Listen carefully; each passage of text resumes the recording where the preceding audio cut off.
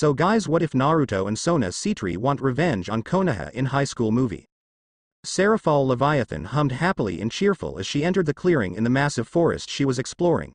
Opening her bright purple eyes, Seraphal looked around, her pigtails swaying as she looked back and forth, making sure that she was not followed. Humming, the petite girl with generous breasts, and dressed in a pink magical girl outfit smiled happily when she saw she wasn't followed. It was bad enough that she was really famous with her status as a Mao, and her famous TV show Magical Girl Leva Tan. Coming to this clearing was the best way to clear her head, get privacy. Despite the fact that she enjoyed the attention, and of course to unwind. Besides, this section of the forest that she found in the human world was her super secret special spot. No one knew about except for one person, although, it did sadden her that the other person who knew about this place was trapped here. Smiling happily as she cheered herself up, the pink-clad girl placed her hand in front of her. Her palm held open. A moment later, a large barrier blocked her, but Seraphal wasn't a Mao for nothing. Moving her hand in an unzipping motion, the barrier opened, and the girl grinned as she entered, the hole she made closing up moments after. As she walked through the barrier, the entire scenery changed from a large forest, in a beautiful clearing complete with a large lake. Cherry blossoms littered the air as the clearing had large sakura trees along the edges of the lake. In the middle of the large lake was a small patch of land, with the largest tree she had ever seen in her life, the sheer length of it reaching at least a few hundred meters into the sky. At the top of the tree seemed to be a large spore of some kind, though, to her it seemed more like a rose that just didn't bud yet. "Sarah-chan, you're a bit late," a male voice spoke from behind her. Giggling sheepishly, Seraphal turned around to face the man who spoke to her. "Sorry Naruto-tan. I had to avoid so many of my fans to get here. It took me nearly an hour, and even then they still didn't let up." Seraphal explained a bit childishly, sticking her tongue out as she giggled sheepishly. Naruto shook his head, smiling in amusement at the black-haired beauty. Seraphal Smmiled the male, getting a good look at him. It appears he still wore the same attire when she first met him. To be honest, Seraphal couldn't imagine him in any other clothing besides the ones he was dressed in at the moment. The blonde-haired male wore a black bodysuit with a small orange sun embedded in the middle of it. Over his bodysuit, he wore an orange coat with black flames licking the bottom. And the sleeves, he wore black sandals on his feet that had an orange stripe adorning the middle. On his forearms, he wore orange gauntlets, a grinning fox head embedded on them. His golden blonde hair fell over his shoulders, two bangs framing his face as the rest fell over his forehead and occasionally swayed into his eyes, whisker marks on his face, 3 on each cheek. His sapphire blue eyes stared into Seraphal's purple ones confidently, and with amusement. "I am sure that you did, Seraphal, but you're safe here, no need to worry about fanboys," Naruto said with a grin. "Now come here," the blonde gestured. Eyes brightening, Seraphal leapt towards the blonde, arms spread out. "Naruto-tan time. Yay!" Engulfing the blonde in a tight hug, she smiled happily as she snuggled her cheek against the blonde's, her generous bust pressing onto his chest. Chuckling, Naruto fought down the blush stained on his cheeks, and instead returned the hug the girl was giving him. "So tell me, Sarah-chan, how have you been? Anything interesting happened?" he asked. Seraphal placed a finger on her chin and adopted a thinking face, making her look extremely cute. "I've been great. As for if anything interesting happened. I heard from my little sister that Rias-chan had just gotten a new pawn recently. If I remember right, his name was Hoyaku-isan? No. Kakugoki-insan? No. Was it Hagomo-kana? No. It was Hyodo-ise. I think," Seraphal said cutely, giggling to herself as she tried to remember if that name was correct or not. Chuckling, Naruto allowed himself to laugh at her dizziness, finding it cute and funny. Seeing Naruto laugh, Seraphal grinned, happy to see one of her most favorite people in the world laugh. The blonde's laugh was like music to her ears, and she loved the sound of it. She could listen to it forever, and never get tired of it. "Oh Sarah-chan, you always know how to make me laugh," Naruto chuckled, patting the smaller girl on the head as she beamed at him. The two continued talking for the next 2 hours, speaking about fun things they did, and other things they could do with their large amount of free time. The two sat under the sakura trees as they chatted happily, happy to just be in each other's presence as they laughed and joked. "Anything else interesting happen?" Naruto asked after Seraphal finished telling him of the present and future episodes she'll be doing of her TV show. "Yes," Seraphal answered, grinning childishly as she made a show of twirling around. "My hit show Magical Girl Leva Tan is getting its first movie," she exclaimed, grinning with excitement. "I hope it will be one of many to come in the future." Nodding, Naruto grinned a little childishly himself. "Well, If anyone can help you get more movies in the future, it's you, magical girl Levia Tan. The blonde said, beaming. Seraphol launched herself at the blonde, wrapping him in a tight hug. Naru Tan has always believed in me. I think that deserves reward, she exclaimed. Naruto blinked. Reward? There's no nay. The was shocked silent when Seraphol suddenly leaned up and gave a strong kiss to his neck. Naruto remained frozen before his eyes trembled with embarrassment as he flushed. Seraphol kept her lips on the blonde's neck for several more moments, sucking on it slightly and biting it just a bit before she let go with a loud pop. Grinning as she saw the blonde's embarrassmented face, she giggled happily as she saw the handiwork. The hickey mark on the blonde's neck wouldn't go away for a while despite his healing abilities. She made sure of it by adding magic into that kiss. Does Naru Tan like his reward? Seraphol asked, grinning as her eyes brightly stared into her favorite blonde. Stilling blushing, Naruto stuttered, well, it was interesting, he replied. Does Naru Tan want another one? Seraphol whispered into his ear, eyes gleaming as she battered her eyelashes. Naruto sputtered, well. That is to say, Naruto was once again prevented from speaking as Seraphol kissed him full on the lips, her lips slowly moving against his own as she silently gestured for him to do the same.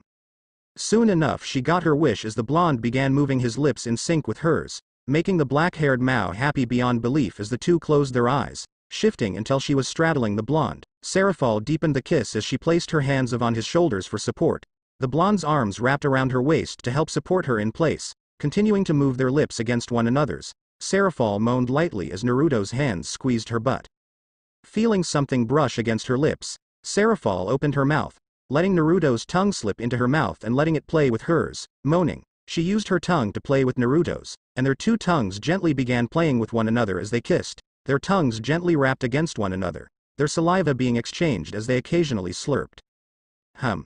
Naru Tan tastes slurp as slurp delicious slurp. Seraphol managed to get out in between kisses, separating their lips. Their faces stayed close together as they breathed to regain precious air. While their lips separated, their tongues did not as they played in the open, their saliva dripping down their chins as their tongues continued to gently play. Pushing Naruto back until he was lying on his back, Seraphol pulled her face away, their tongues unable to play due to the growing distance. Gathering saliva in her mouth, Seraphol lowered herself again, and pressed her lips against the blonde, the two opening their mouths as their lips pressed. Using this as her chance, Seraphol allowed the gathered saliva she had to make its way into Naruto's mouth, the blonde slurping it all up as she did so, their tongues playing once more. The two moaned together as they kissed. Sarah-chan, slurp your slurp taste slurp as slurp wonderful slurp, Naruto managed to say, saliva trailing down his cheek as he remained in liplock with the black-haired, purple-eyed beauty. Moaning, Seraphol responded by pulling the blonde closer, their kiss deepening even more if at all possible. Seraphol's eyes opened in surprise when she felt something hard brush against her lower regions. It took a moment for her to realize that Naruto's crotch was also where her lower region was. Getting an idea, the black-haired girl slowly began grinding herself on the blonde's crotch, the two of them moaning a little more loudly as they both felt the pleasure from the action, caressing the blonde's cheek. Seraphol couldn't stop herself from continuously grinding her scared area on the blonde's restrained rod, continuously moaning as they remained in liplock as she grinded him. Seraphol began aware of the fact of Naruto's hands slowly trailing up her back and her sides. She moaned slightly at the feel of his touch on her smooth skin through the fabric of her clothes. For the first time, Seraphol truly hated her clothes and she wished they were gone. Moaning as his hands reached her breasts, she gasped in the blonde's mouth as he squeezed her breasts, letting go of her breasts, letting them press against his chest as they did originally. The blonde moved his hands up until they reached Seraphol's head, where he began to gently caress her hair through his fingers. Seraphol slurped some of the blonde's saliva as she still grinded her snatch on the blonde's rod. The purple-eyed girl arched her back, increasing the pace of her grinding as she felt an increase in pressure in her loins. When the pressure became too great, Seraphol separated her lips from Naruto, a long trail of saliva keeping them connected, before she let out a small scream of pleasure as she climaxed, her fluids drenching her panties, and leaving a large spot on Naruto's crotch area. Panting, Seraphol lowered her head and gave Naruto a few more gentle kisses, with the blonde returning them just as gently, raising her head slightly. Their tongues still gently played with one another as Seraphol allowed more of her saliva to trail down her tongue, and into the blonde's mouth, slurping all her saliva. Naruto leaned up and pressed his lips against Seraphol's, allowing his gathered saliva to make its make into her mouth, the black-haired beauty slurping it all up eagerly. Separating, Seraphol sighed happily as she rested her head on the blonde's chest, listening to his heartbeat as she admired its sound. Naruto placed his chin on Serafal's head, his nose catching her scent. What brought this on? The blonde asked, thinking for a moment as she laid on his chest. Serafal finally answered, Naruto-tan. I've been visiting you for centuries. After I first stumbled upon here after the Great War, for centuries I visited, me telling you stories of the outside world, as you listened, you, telling me stories of a time before devils and angels came to be. You were one of the oldest beings in the world, probably as old as the Infinity Dragon herself. Pausing, Serafal smiled at Blonde, who was listening to her every word. During the 3 centuries I visited you, I learned so much about you, and you learned so much about me. Those 3 centuries were the best in my life. All the time, I would wonder how you were doing when I wasn't with you. I would always wonder, was he alright? What if something happened to him? I love you, Naruto-tan, she exclaimed, hugging the blonde tightly as she buried her face into his chest. Eyes widened in shock. Naruto stared at the girl who was clinging to him, softly caressing her head. Naruto found himself smiling down at the girl fondly, his eyes showing a hint of love. This girl, who had visited him for 3 centuries, who single-handedly destroyed all the loneliness he had felt. He became bounded to this place. Lowering his head, the blonde softly kissed her head, gaining Serafal's attention as she looked at him with bright purple eyes. I love you to Sarah-chan, he said sincerely, smiling widely. Serafal leaned up and planted a loving and gentle kiss with the blonde returning it as he gently caressed her cheek. Separating after several long moments for precious air, Serafal leaned on his chest, a bright and happy smile adorning her features as she listened to his heartbeat. After several minutes of staying in that position in his arms, Serafal spoke. Naruto-tan, she began, earning a questioning hum from the male. Why are you trapped here? You told me lots of stories, but never much about you or how you were trapped here. It was silent for several long minutes, and Serafal feared that she may have crossed a line, but her doubts were quenched when she felt and heard the blonde sigh. Tightening his grip on Serafal, Naruto looked up at the massive tree, a forlorn look in his eyes. My tale begins at the night of my birth, and so, he began his tale, starting at his birth. He told Serafal how a masked man kidnapped shortly after he was born, forcing his father to briefly leave his mother behind as he rescued him and ensured his safety. How the masked man ripped out a sealed entity that was sealed within his mother since she was a child. How his father rescued his mother and placed her alongside him. How his father fought the masked man until he forced him to retreat, thus leaving his father to contend with the fearsome Kyuubi no Kitsune. He continued, telling how his father sealed the beast within him with his mother's help, and as their last act as parents, they sacrificed themselves so that he may live. From there, Naruto began to tell Serafal of his childhood. He hesitated, but told her anyway, telling her how the villagers constantly overcharged him, how they ignored his very existence, how lonely his childhood was, seeing as he couldn't make any friends. When Serafal heard this, she nearly teared up, but she kept herself strong as she listened. For one moment in her life, the Mao who was so cheerful and carefree, for one single moment, Serafal despised humans. However, her brief moment of hatred was quickly taken care of when she stomped it out of her mind in favor of Naruto continuing his story. He told her of how he came to see one of his teacher, Iruka, as a surrogate older brother, of how he later passed the academy after being lied of a test by his other teacher Mizuki, his team assignments with the guy he had a dislike for, and a girl he had been crushing on since childhood. Meeting his teacher and team leader Kakashi, he told her of Kakashi's test, to which Serafal briefly giggled at their assigned D ranks, until finally he told her of their first C-ranked mission that later turned A-ranked. The encounter with Zabuza and Haku, their impact on him, and their eventual deaths as they died human instead of the tools they believed themselves to be. From there, he told Serafal of the Chunin exams, all the way up until the death of his grandfather figure, the Sandaime Hokage. From there, he explained how he was chosen, by Jiraiya, to acquire Tsunade of the Sannin for her to take the mantle of Hokage. He told her of Tsunade's reluctance to take the hat, and how eventually she accepted the responsibility after a long fight with Orochimaru and his apprentice. From there, Naruto told Serafal that after taking the mantle of Hokage, how Team 7 had many adventures after her taking the seat, how slowly but surely, Team 7 was beginning to fall apart as Sasuke distanced himself slowly. How Sasuke defected, and how Naruto was forced to confront him at the Valley of the End, their long and admittedly epic battle. How Sasuke won because Naruto hesitated and instead scratched his forehead protector. From there, he spoke of his 3-year training journey with Jiraiya, his training and the fun things they did together. From there, he spoke of how his fellow friend and brother, Gaara, was in danger due to an attack by the Akatsuki, how they saved Gaara and brought him back from the dead after he had died for a short and limited time at the cost of the life of Granny Chiyo. He continued on, telling her of how Sasuke eventually killed his brother, Itachi, and turned his rage and hatred towards Konoha. He spoke of how Tobi, the same masked man who killed his parents, manipulated Sasuke, turning him into a revenge-driven monster. He told her of how Pain, the supposed leader of Akatsuki, killed Jiraiya, and his training to master Senjutsu, something that shocked Seraphol. He told her of his battle with Pain, briefly meeting his father after giving into his rage and the outcome. After that, he continued, telling her of the five-cage summit that was formed after Sasuke supposedly defeated and captured Killer Bee, brother of the Raikage and Jinchuriki of the Hachibi, but later found it to be a ruse. He told her of how Sasuke attacked the five-cage summit in search of Danzo, the unofficial Rokudame, unofficial, because Danzo did not receive the ceremony. He told her of how Sasuke took on the five-cage, and later pursued Danzo, how he killed the man, and his own brief confrontation with Sasuke. Shortly after, he told Seraphol of how Tobi, who now called himself Madara, or as he claimed to be, declared war on the five great nations. He told her of his training with Killer Bee to master the power of the Kyuubi, his battle with the nine-tailed entity, briefly meeting his mother and learning the truth from her, his defeat of the Kyuubi, and master its power. He told her that he later joined the war after convincing the Raikage, and how he and Killer Bee became great assets in the war. He also told her of how Madara was using Kabuto to bring to life the dead to right alongside his white Zetsu army.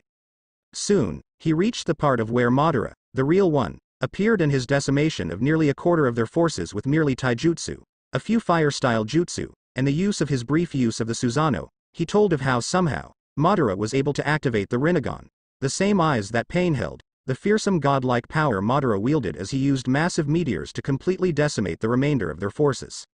He told her of how the five-cage soon appeared, and how they would fight the real Madara while he fought the fake one. He continued, telling her of his long battle with Tobi, how he finally befriended the Kyuubi, and how after a long and exhausting battle, he finally managed to break the mask he wore with the help of Guy, Kakashi, and Killer Bee. Finally, Tobi's identity was revealed to be Obito, and Seraphol was shocked to hear that it was Kakashi's best friend and teammate who was thought to be dead. He told her that shortly after Tobi's identity was revealed, Madara appeared next to Obito, to which Naruto learned soon after that the five-cage were brutally defeated by the ancient Uchiha.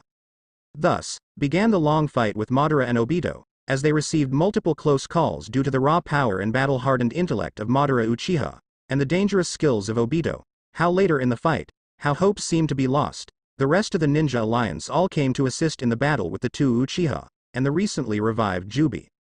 The valiant struggle to stop the Jubi, and how all seemed to be useless until Obito finally became the Jinchuriki of the Jubi, and shortly after the arrival of the revived past Hokages of Konoha along with Sasuke and his group, following the shocking appearance of Orochimaru.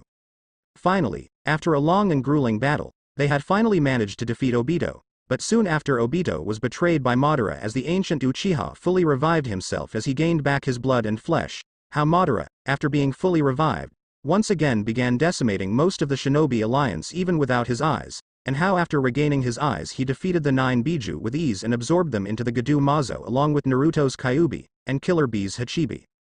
How Madara became the Jinchuriki of the Jubi, and he had finally gained the true power of the Sage of Six Paths. Finally, he told her of how he and Sasuke briefly met with the Sage of Six Paths, and their power boosts from the ancient sage. He told her of how Madara once again was godlike in his power and how he later defeated Guy after he unlocked all inner gates, and how he planned to completely destroy Guy's body had he not intervened as Sasuke appeared beside him moments after.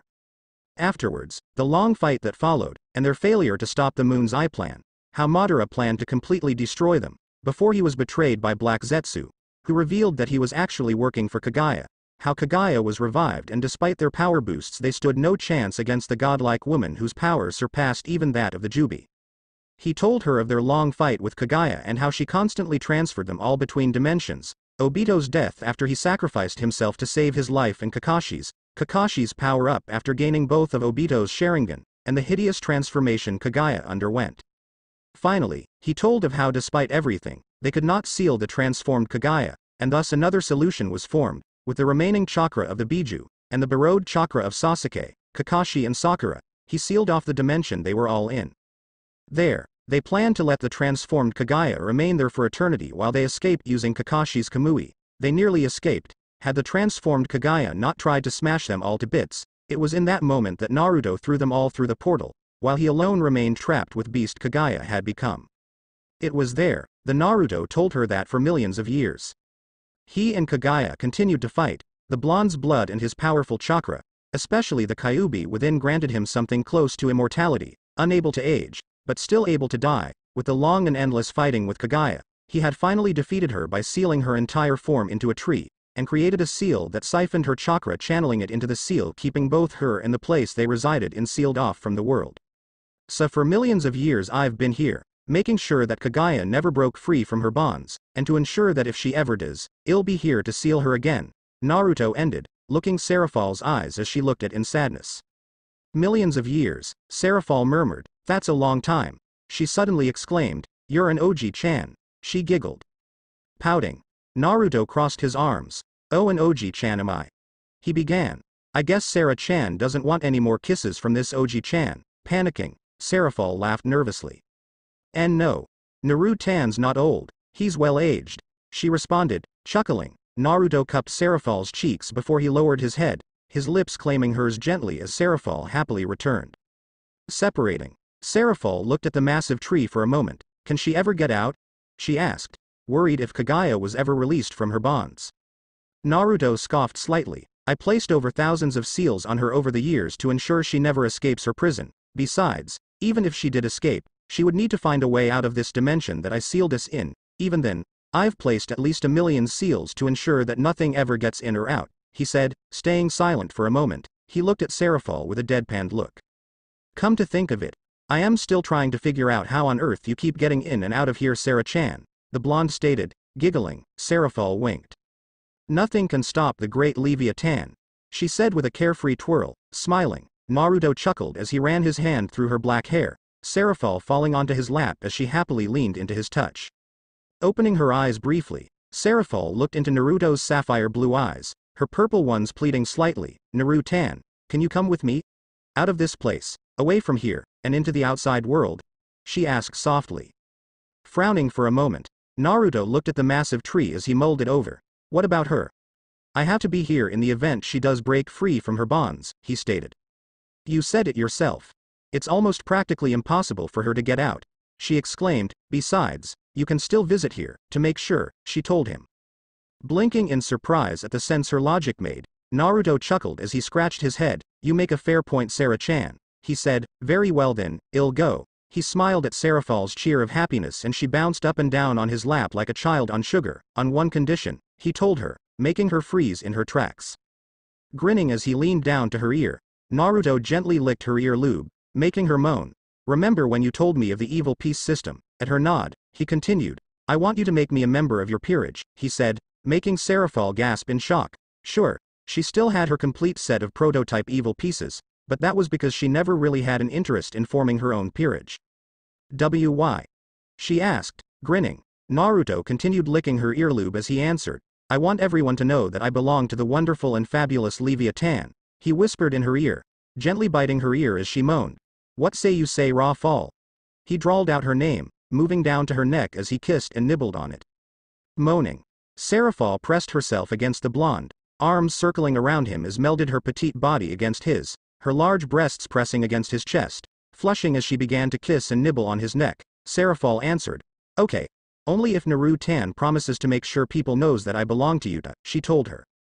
Already done, the blonde responded, looking at the hickey he left on her neck. He grinned slightly as he channeled his chakra on that hickey to ensure that it never came off. That, and it was also working as a Hiraishin seal. What? His dad could place a seal on you just by touching you. Why couldn't he go beyond that and improve upon it? Naruto was almost positive that if you so much as touch him anywhere on his body, he could mark you with a Hiraishin seal. Almost, considering he has yet to fully test that out. Smiling, Seraphale grabbed her magical girl staff, making Naruto wonder what she was doing. Placing her hand on the top of her staff, Seraphale opened it, revealing it to be a secret compartment. Placing her finger and thumb inside, she later pulled out a chess piece from it.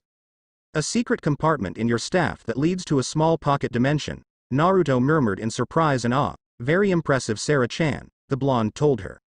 Looking at Naruto with a soft smile, she gestured for the blonde to lay on his back. Follow her order. The blonde laid himself on the grass. Feeling surprised as Seraphale straddled him, she smiled down at the blonde, giving him a loving look of reassurance as she placed the chess piece on his chest. Smiling happily as the chest piece glowed, she began the chant as a circle appeared beneath the two. Seraphol Leviathan, accept you, Naruto Uzumaki, as a part of my peerage.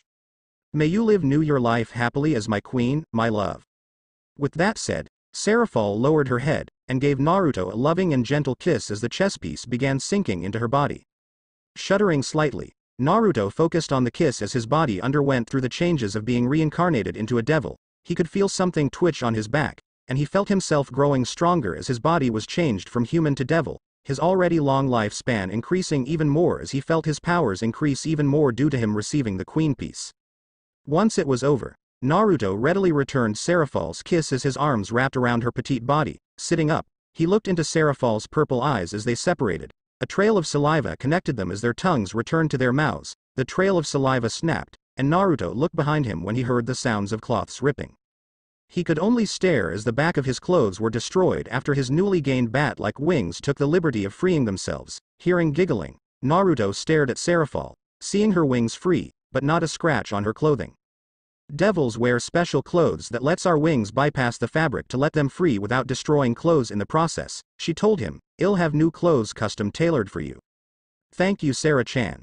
Taking her hand, Seraphol squeaked as the blonde pulled her down to sit in his lap, their wings disappearing into their backs as they cradled each other, shifting in his lap until she was facing him. Seraphol wrapped her arms around his neck, pulling him down a passionate kiss as the blonde placed his hands on her waist, moaning. They deepened the kiss as Seraphol's lower regions rubbed itself on his crotch again. Pulling back slightly, Naruto allowed his tongue to play with Seraphol's tongue in the open for several long moments, before he pulled back, the black-haired beauty pouting at the blonde. Chuckling, Naruto stood, Seraphol squeaking as she wrapped her legs around his waist to secure herself as the blonde placed his hands on her thighs. Looking up in her eyes as she looked down, Naruto smiled. Well, Sarah-chan, I don't know about you, but I for one am curious about the outside world, since I've been trapped here for so long, he told her. Smiling, Seraphol kissed the blonde for a moment before she released her hold, Naruto setting her on the ground gently, quickly holding his hand as their fingers intertwined. She pulled him along eagerly. Come on, Naru-tan. I can't wait for you to meet my Okawa-san and Oto-san, she said excitedly. Freezing as the blonde placed his lips near her ear, his hot breath making her shudder as she felt a tingle of pleasure down her spine. She blushed slightly as the blonde spoke huskily in her ear. Shouldn't I call them Okawa-san and Oto-san as well, Sarah-chan? The blonde stated more than asked. Blushing more deeply, Seraphol smiled happily as she continued to drag the blonde with her. Yes. Okawa-san and Oto-san would love it if you did, she said happily, chuckling. Naruto gave Seraphol a kiss on her cheek as the two Seraphol opened the barrier by making a small rip in the air. Naruto stared, still dumbfounded as to how the girl did that. Leaving the thought behind, Naruto stared into Seraphol's eyes as they sparkled brightly. With a soft smile, he and the girl left through the portal as it sealed shut behind them. The House of Sitri was one of the 72 pillars of the underworld. Of the 72 noble families, they ranked among the highest, seeing as the former heir was now the current Leviathan. They had the same fame and prestige as the Gremory clan, and while they are as affectionate as the Gremory, they were affectionate to the point where they also considered their servants as close friends and family. Servants of the Sitri house served the current lord and mistress happily, and some of them had the honor of being Seraphol's playmate when she was still growing up. Even so, the veteran servants found Seraphol's childish antics to be exhausting whenever she visited and stayed the night.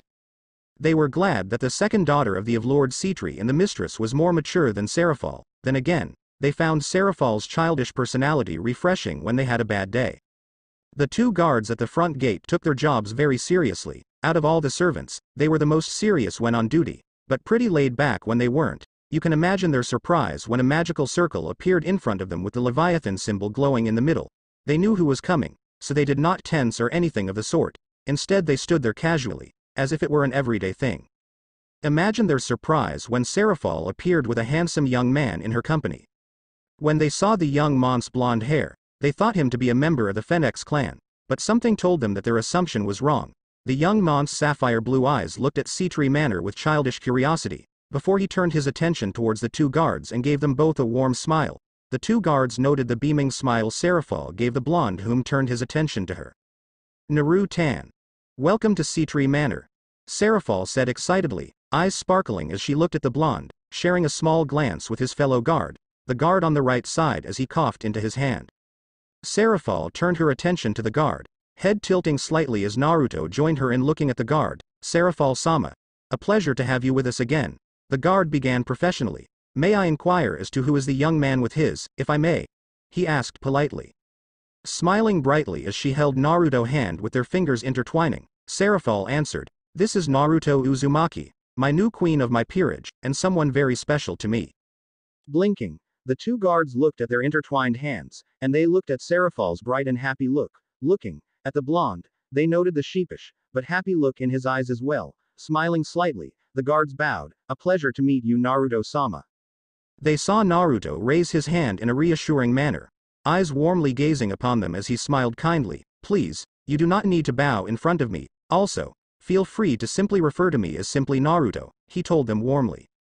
The two guards stood straighter. "Of course, Naruto-sama," they both said, eyes twinkling in mirth as the blonde gave them a deadpan look. "I trust you are here to see Lord and Lady Sitri. Please, head on in, Seraphol-sama, Naruto-sama," he told them. Smiling brightly, Seraphol began dragging the blonde along with her, the blonde giving her a smile of mirth. "Come one Naru-tan. Time to see Okawa-chan and Oto-chan," she said excitedly. As the two passed through the gates, the two guards remained silent for several moments. "I like that guy," the second guard said. Chuckling slightly, the first guard shook his head. "I do as well," he said, "although, something tells me things are never dull with him around," he mused. The second guard shrugged. "As long as Seraphol-sama is happy, right?" he said. "Yeah, as long as she's happy," the first agreed. Inside the manor, Seraphol happily dragged the blonde through the halls, the servants and maids looking at them in bewilderment and surprise as they watched the petite girl with generous breasts drag the taller and handsome young man through the halls. Finally reaching the door to the main room, Seraphol opened the door with a bright smile on her face. "Oto-chan. Okawa-chan," the girl shouted cheerfully. Two figures sitting on their chairs blinked at her entrance before they smiled warmly. "Ah, Seraphol. How are you, my daughter?" The male of the two asked. He had black hair that was shoulder length, a bit messy, but also firmly combed, dark gray eyes that showed kindness and warmth as he saw his daughter. The other figure, female, had long black hair that reached her waist, her bangs were in a style similar to Seraphol's, and her purple eyes beamed happily at the sight of her daughter. "I am fine too, Chan," Seraphol answered, smiling brightly. "That's good," Lord Sitri spoke, smiling as he gazed upon his daughter. "Oh my, who's this strapping young man with you, Seraphol?" Lady Sitri asked, standing beside her husband as she closely examined the blonde next to her daughter. Blinking, Lord Sitri looked at the blonde next to his daughter, and he curiously tilted his head slightly. Giggling, Seraphol clung onto Naruto's arm, beaming at her parents. "Tu-chan, Ka-chan. This is Naruto Uzumaki, my queen and someone very, very special to me," she told them. Blinking in bewilderment, Lord Sitri and Lady Sitri remained silent for several long moments, before they suddenly grinned happily. "My daughter has finally gotten herself a man," Lord Sitri stated, crying anime tears as he grinned with excitement. "Hello, my future son-in-law. You can call me Tu-chan." Lady Sitri squealed, bringing both Naruto and Seraphol into a bone-crushing hug. "Yes. Finally, grandchildren are coming. When will you two tie the knot? When's the wedding? I must know," she told them excitedly as she released them. Seraphol blushed as she gave Naruto a beautiful smile. Naruto laughed at the antics of Seraphol's parents, finding that he rather liked the both of them. Caressing her cheek, Naruto leaned down and gave Seraphol a kiss as Lady Sitri squealed as she quickly snapped a picture. For the remainder of the day, both Naruto and Seraphol stayed with Lord and Lady Sitri, the blonde feeling right at home with the two as they had fun like a family should. When they actually bothered to check the time, it was already midnight, and it was agreed that Seraphol and Naruto would remain for the night, the couple sharing a bed as Lady Sitri snapped another picture of them sleeping together, all while Lord Sitri was content with chuckling silently in amusement as his wife's antics. "So that's Sarah-chan's little sister, huh?" Naruto mused. The blonde was in a tree that was on Kuhouse Academy's school grounds, his form unnoticed as he sat on a branch, his back leaning against the bark of the tree, smirking slightly. The blonde's form disappeared as he activated his camouflage jutsu to hide his presence, just in time as Sona looked out the window of her classroom, her purple eyes narrowing upon the tree he was sitting on. Releasing his camouflage technique once she looked away, Naruto chuckled. "She's far more observant than I gave her credit for," the blonde mused, shifting his eyes. With his enhanced eyesight, he looked into another window a few classroom away from Sona's class. He soon came upon a girl with crimson-red hair sitting in front of the window, her turquoise eyes paying close attention to her class instructor. Once again activating his camouflage technique, The crimson-haired girl turned her head and looked at his tree with narrowed eyes, once again releasing his technique when she looked away. Naruto chuckled briefly. How interesting. So that's Rias Gremory, huh? Impressive. It appears she's just as observant as Sona. No wonder they are rivals, he mused with mirth. Chuckling as he looked at Sona, the blonde began to mentally compare the two sisters. He could see the similarities, the both of them having black hair and purple eyes, but that seemed to be where the similarities ended. Sona had much shorter hair than her sister who had long hair. She wore glasses, and she didn't quite have a chest size as generous of Seraphil's. Naruto could also tell she had a serious personality, a stark opposite to her sister's childish and carefree attitude. Smirking, Naruto's eyes glinted with mischief. He couldn't wait to tease the younger sister of Seraphil. Hearing the sound of a bell going off, Naruto tilted his head slightly as he noted the students all began getting up and moving about. He rose his eyebrow when he noted Sona and Rias both get up briskly and disappeared into the hallways.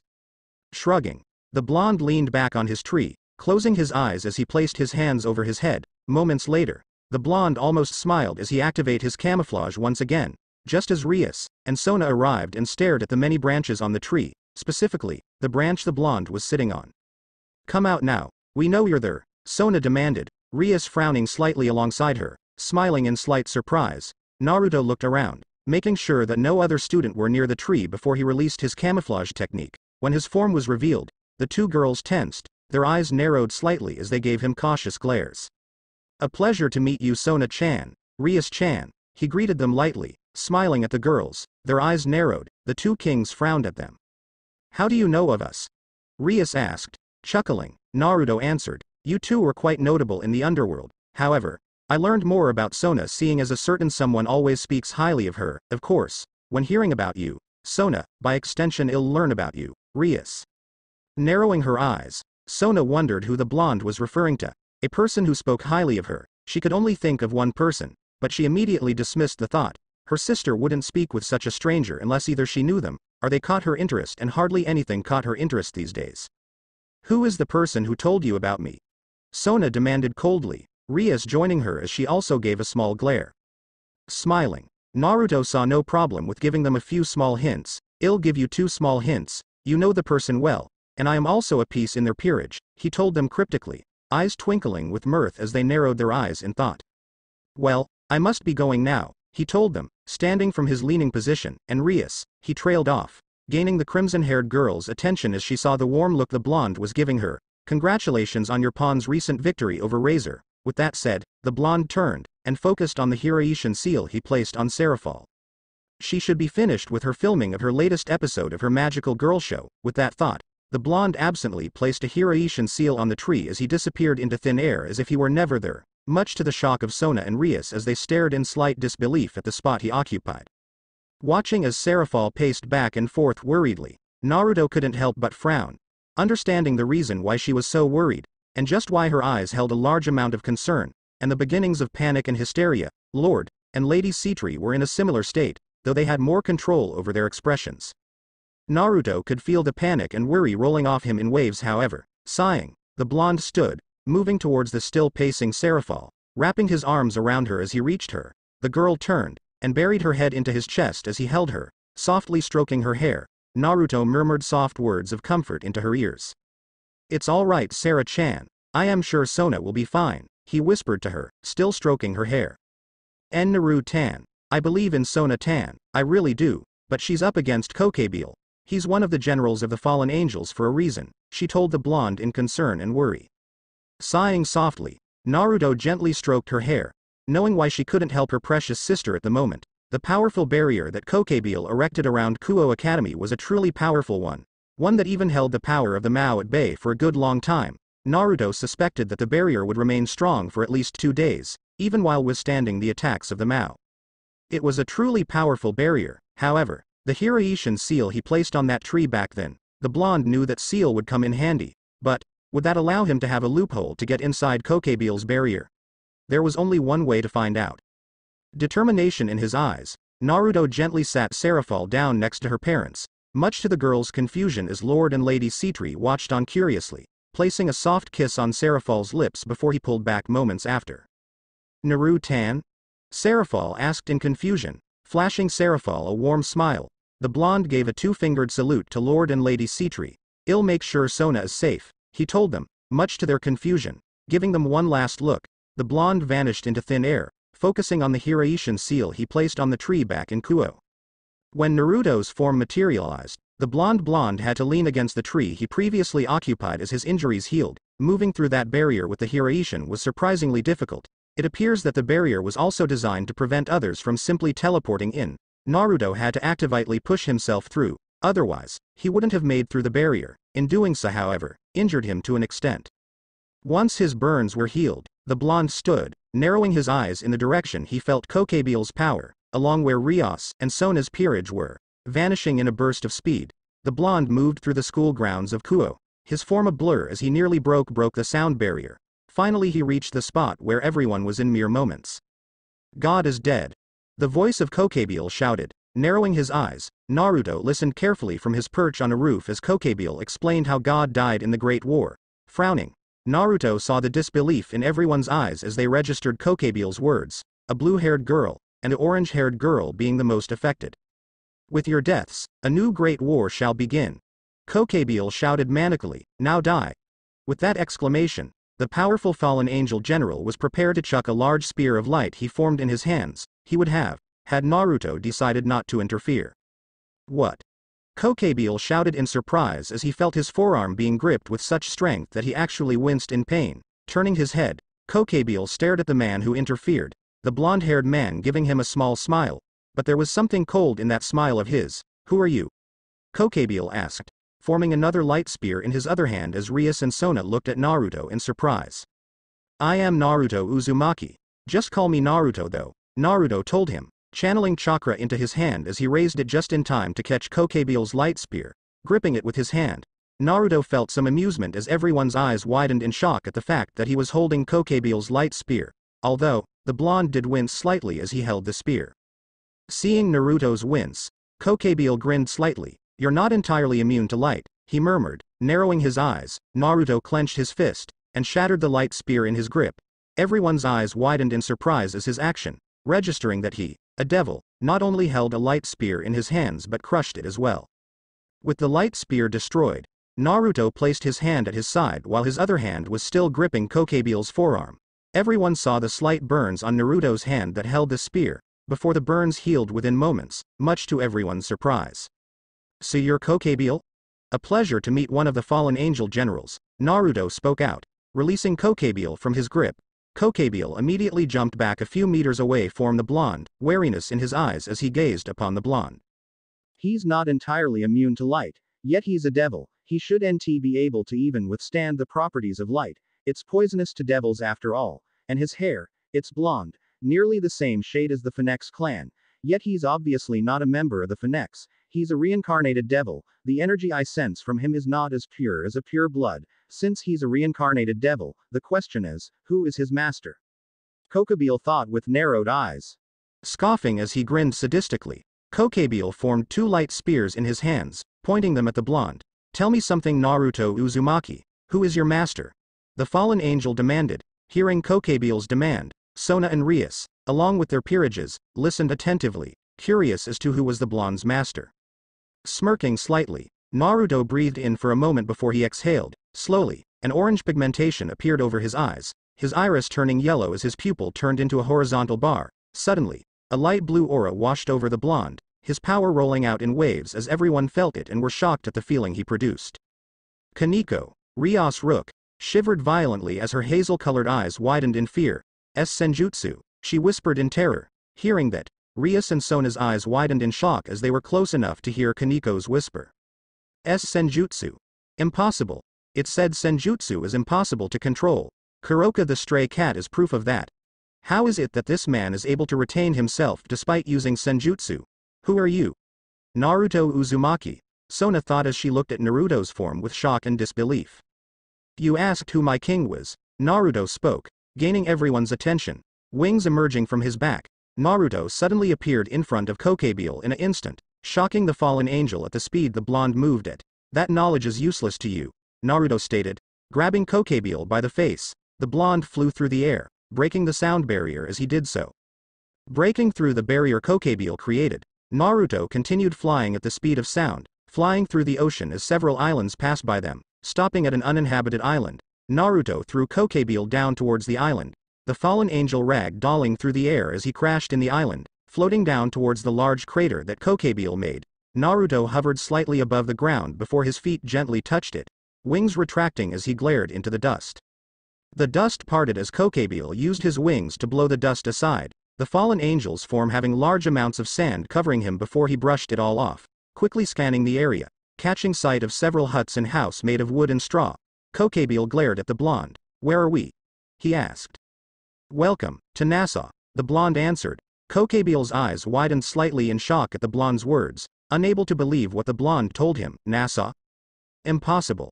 Nassau is halfway across the world. There is no way we could have traveled halfway across the world." Yet, as he once again looked at the huts and houses, Kokebeel could not deny the age they held. This island truly was Nassau, one of the main pirate strongholds during the golden age of piracy. Scowling, Kokebeel looked at the blonde with renewed wariness. Such speed, he was able to travel nearly halfway across the world within a few moments. Just how fast is he? He thought with cold sweat sliding down his neck. "Oi," Naruto began, "are you ready? This will be our battlefield. Here, we can go all out and not worry about the lives of anyone." "Oh. Very considerate," Kokebeel complimented, "but ultimately foolish, with no restraints. I'll crush you where you stand." With that exclamation, Kokebeel released the hold he had over his powers. Within an instant his form was bathed in a bright light energy as the sand around him began to pick up and lift from the ground. Narrowing his toad-like eyes, Naruto stopped suppressing his powers, his form being bathed in a dark blue aura of chakra as a small shockwave emerged from him. Widening his eyes, Kokebeel felt himself grow slightly nervous. Such raw power, and the feel of this energy, chakra. And not just any chakra, but senjutsu. He thought with a hint of fear. "Who are you?" he demanded again. "I guess I can indulge in your curiosity seeing as we are the only ones here," Naruto mused. "Allow me to introduce myself properly. I am Naruto Uzumaki, a sage, and the queen of Seraphol Leviathan," he announced. Kokebeel's eyes widened to epic proportions, before a twisted grin appeared over his features as he cackled madly. "The queen of Seraphol Leviathan. This works in my favor. If I can kill you then the war one had hoped and starting will begin. With you dead, Seraphol will want revenge. Prepare to die by my hands Uzumaki," Kokebeel exclaimed, a mad gleam in his eyes as he licked his lips. "Oh. Is that right? You wish to start a war? I have no choice but to stop you then. In any case prepare yourself Kokebeel." Naruto spoke, taking a taijutsu stance, his knees bent slightly as arms were held at his sides, fists slightly raised. "It's been a while since my last fight, so forgive me if I am a bit rough." Kokebeel didn't know what happened. One moment he was standing straight, glaring at the blonde, the next, he was bent over, holding his gut after the blonde delivered a devastating punch. His eyes widened in disbelief as he wheezed in shock. Such speed. The fallen angel murmured in shock. "Like I said," Naruto spoke, "forgive me if I am a bit rough. I don't know my own strength in this form, so I apologize if this fight is short," he said with a small smirk. Naruto didn't allow Kokebeel time to recover as he delivered several punches to the fallen angel's face, each strike holding a great deal of force. The fallen angel helpless as each hit stunned him. Naruto lifted his leg, preparing to kick the fallen angel across the field. Finally having recovered, Kokebeel ducked under Naruto's kick, making the blonde blink in surprise. As a result, the sage was unprepared as Kokebeel buried his fist to the blonde's face, the fallen angel not letting up as he continuously smashed his fists into the blonde's face. Catching Kokebeel's fist, Naruto pushed it to the side, Kokebeel spinning as he formed a light spear in his hands. Grinning, the fallen was prepared to slice off the blonde's head. He would have succeeded, had Naruto not ducked under the light spear. Two kunais appearing in his hands, Naruto struck, the two blades close to sinking into the fallen angel's flesh. They would, had Kokebeel not jumped away. Wings flapping, the fallen angel took to the skies, dozens of light spears forming around as he grinned madly. "Die." Kokebeel cackled as the spears rained down upon the blonde's stationary form. Tensing, Naruto dodged. Weaving between two light spears, Naruto threw one of his kunais to the hovering fallen angel, snorting in amusement. Kokebeel tiled his head as the knife sped past him, opening his mouth to taunt the blonde. Kokebeel's words died in his throat when Naruto disappeared from his line of sight. Dumbfounded, the fallen angel couldn't react when he felt a white-hot pain erupt from his back, screaming in agony and pain. The fallen angel looked behind him, shocked to see Naruto behind him. burying a spinning blue sphere of energy in his back. Falling to the ground, Kokebiel groaned as his wings were severely damaged, taking them out the fight. Paining retracting his wings back into his back, Kokebiel growled at the blonde who landed on the ground, his form relatively unscathed from their skirmish. Forming a light spear, Kokebiel threw it towards the blonde. Dodging the spear, Naruto's eyes kept track of it as it disappeared over the horizon. Turning to meet the fallen angel, Naruto's eyes widened in surprise when he felt the spear explode in the distance. Turning back to the direction the spear went, Naruto felt surprise when he saw the explosion that occurred that was at least a few square miles away. Impressive power, but nothing compared to Kagaya. That woman could create and shift dimensions at will after all. Turning back to the fallen angel, he gasped as he felt Kokebiel run through his body with a light spear. Got ya. The fallen angel smirked, smirking as blood ran down his chin. Naruto spoke. No, I got you, he said, much to Kokebiel's confusion. Boom. With that, Kokebiel was thrown back with tremendous force as Naruto exploded. What the fuck? Kokebiel asked in shock. Did he just commit suicide? He murmured as he righted himself. In a way it was suicide, a voice beside him spoke. Widening his eyes, Kokebiel turned his head to see the blonde standing beside him. It was a good shadow clone, too bad it had to die. With that said, Naruto struck out, kicking Kokebiel in the head, sending the fallen angel skidding across the ground, sand picking up and departing as the fallen angel made a small trench. Growling, the fallen angel shook sand from his body and glared at the blonde, his eyes widening. Kokebiel felt fear well up as he caught sight of the blonde holding a blue spinning ball that had 4 large white spinning blades, and it made a screeching sound as the blades spinned. I can't let that hit me. Tensing, the fallen angel dodged when the blonde threw the ball, grinning as it missed. Kokebiel's grin lessened when Naruto clenched his fist. Expand, the Naruto said aloud. Kokebiel felt a white-hot pain hit his right arm, and he screamed in agony as the ball expanded and exploded, dozens of tiny blades of wind striking his arm and ripping it to shreds. Panting when it was finally over, Kokebiel grasped his right shoulder, his entire right arm, all the way up to the shoulder being gone. Grunting in agony and pain, Kokebiel kept his hand on his wound, panting as he lost blood. Surrender, Naruto spoke. I do not wish to kill you, please, just surrender, Naruto said grimly. Growling in anger, the fallen angel looked at the blonde with an insane gleam in his eyes. Never. The war. The war must begin anew. How else? How else am I supposed to gleefully kill devils and angels? Kokebiel shouted in madness. Narrowing his eyes, Naruto briefly shut them as he frowned. I see, you're nothing but a mad, war-hungry dog, he spoke solemnly, forming another Rasen Shuriken in his hands. Naruto frowned briefly. I take no pleasure from this. The blonde threw the Rasen Shuriken towards the fallen angel. Kokebiel snorted, glaring at the spinning sphere heading towards him. War will begin, if not by me, then by someone else, he murmured, as the Rasen Shuriken hit him. Kokebiel felt a sharp white-hot pain, before all he knew was darkness. Staring at the spot Kokebiel once occupied, Naruto sighed solemnly. Grabbing a feather, Naruto clenched as he pocketed it, focusing on the Hiraishin seal he had placed on Serafal. The pulled on it, and he soon vanished. When the blonde reappeared, he was instantly glomped by Serafal, the black-haired beauty tightly holding to his midsection. Naruto-tan. I was so worried, she exclaimed, smiling softly. Naruto patted her head, tilting her head as his hand caressed her cheek. There's no need to worry. Kokebiel is no longer a problem, and your little sister is safe. Smiling happily as her eyes shined in tears of relief and joy, Serafal stood on her toes, Naruto lowering his head as their lips met in a gentle and meaningful kiss. The two ignored Lady Sitri squeal as she snapped a picture, Lord Sitri shaking his head slightly in amusement. Separating, Naruto noted a gleam in Serafal's eyes, as a magical circle with the Leviathan symbol appeared below them. Naruto swore he saw Serafal lick her lips as her eyes gleamed with lust and love as they teleported. Appearing once again in a different room, Naruto noted that they were still in Sitri Manor, except they were in Serafal's room specifically. Blinking, Naruto was caught off guard as Serafal pushed him onto the bed, straddling his form as she kissed him for a moment. I think Naruto-tan deserves a reward for saving my little sister. The purple eyes Mao purred softly in his ear. I can't wait. I've wanted to do this for so long, she seductively whispered in his ear. Once again capturing the blonde's lips in a steaming hot kiss, the blonde returning it, Naruto absently noted the fact that their articles of clothing were slowly disappearing from their bodies, their bare skin melting against one another's as Serafal's curves melded perfectly with the blonde's frame. Soon, The manor became dead silent. The maids, servants, guards, even Lady and Lord Sitri stopped what they were doing as several loud muffled sounds came from the direction of Serafal's bedroom. The sounds included things such as moans and screams of pleasure. From those sounds, they were able to hear some muffled words they were able to hear. Those words included, "It feels so good. Oh, by the Mao, harder, faster, deeper, and the ever so famous I am coming."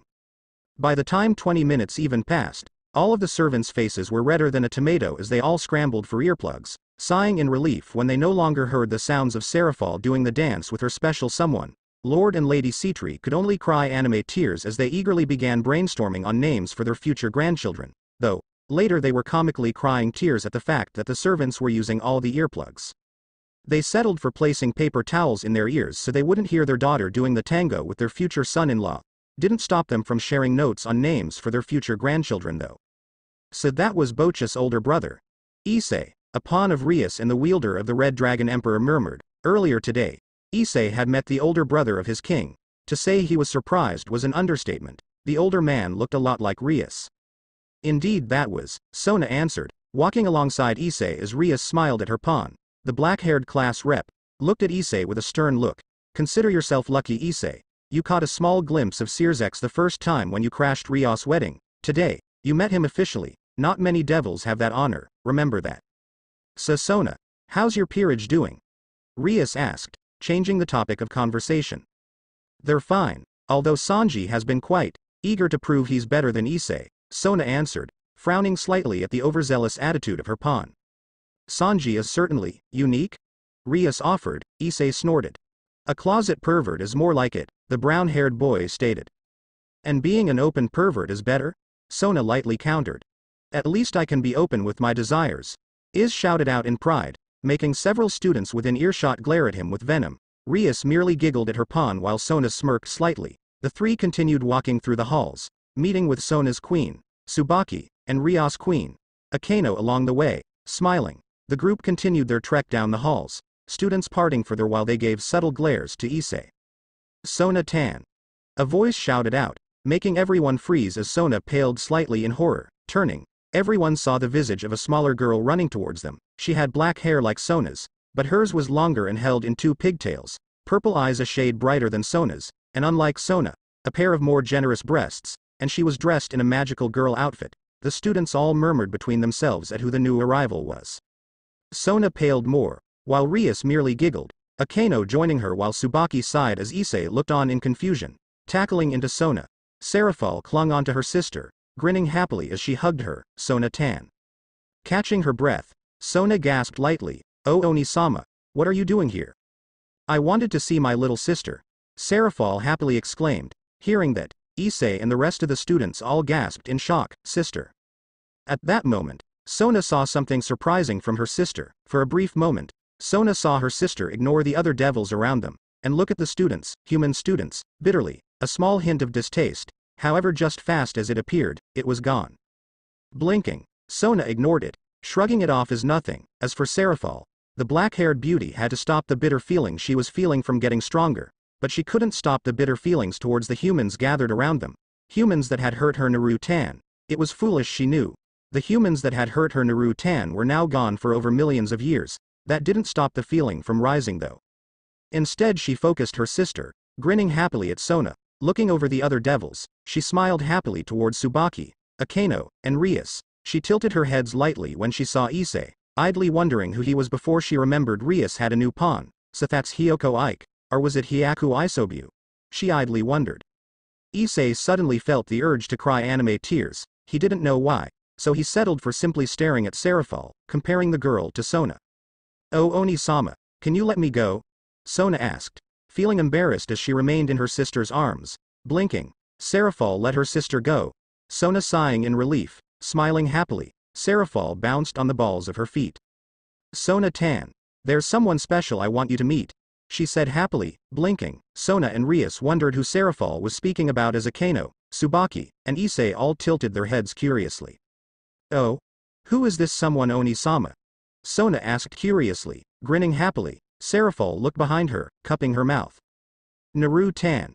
You can come in now," Serafal yelled. The students were all surprised at her loud voice. Moments after her yell, the doors at the end of the hall opened, and Naruto's form strolled down the quiet hall. Male students glared at him in venom, murmuring about how another pretty boy was moving in on their turf. Female students all looked at the blonde hunk with hearts in their eyes, drooling slightly.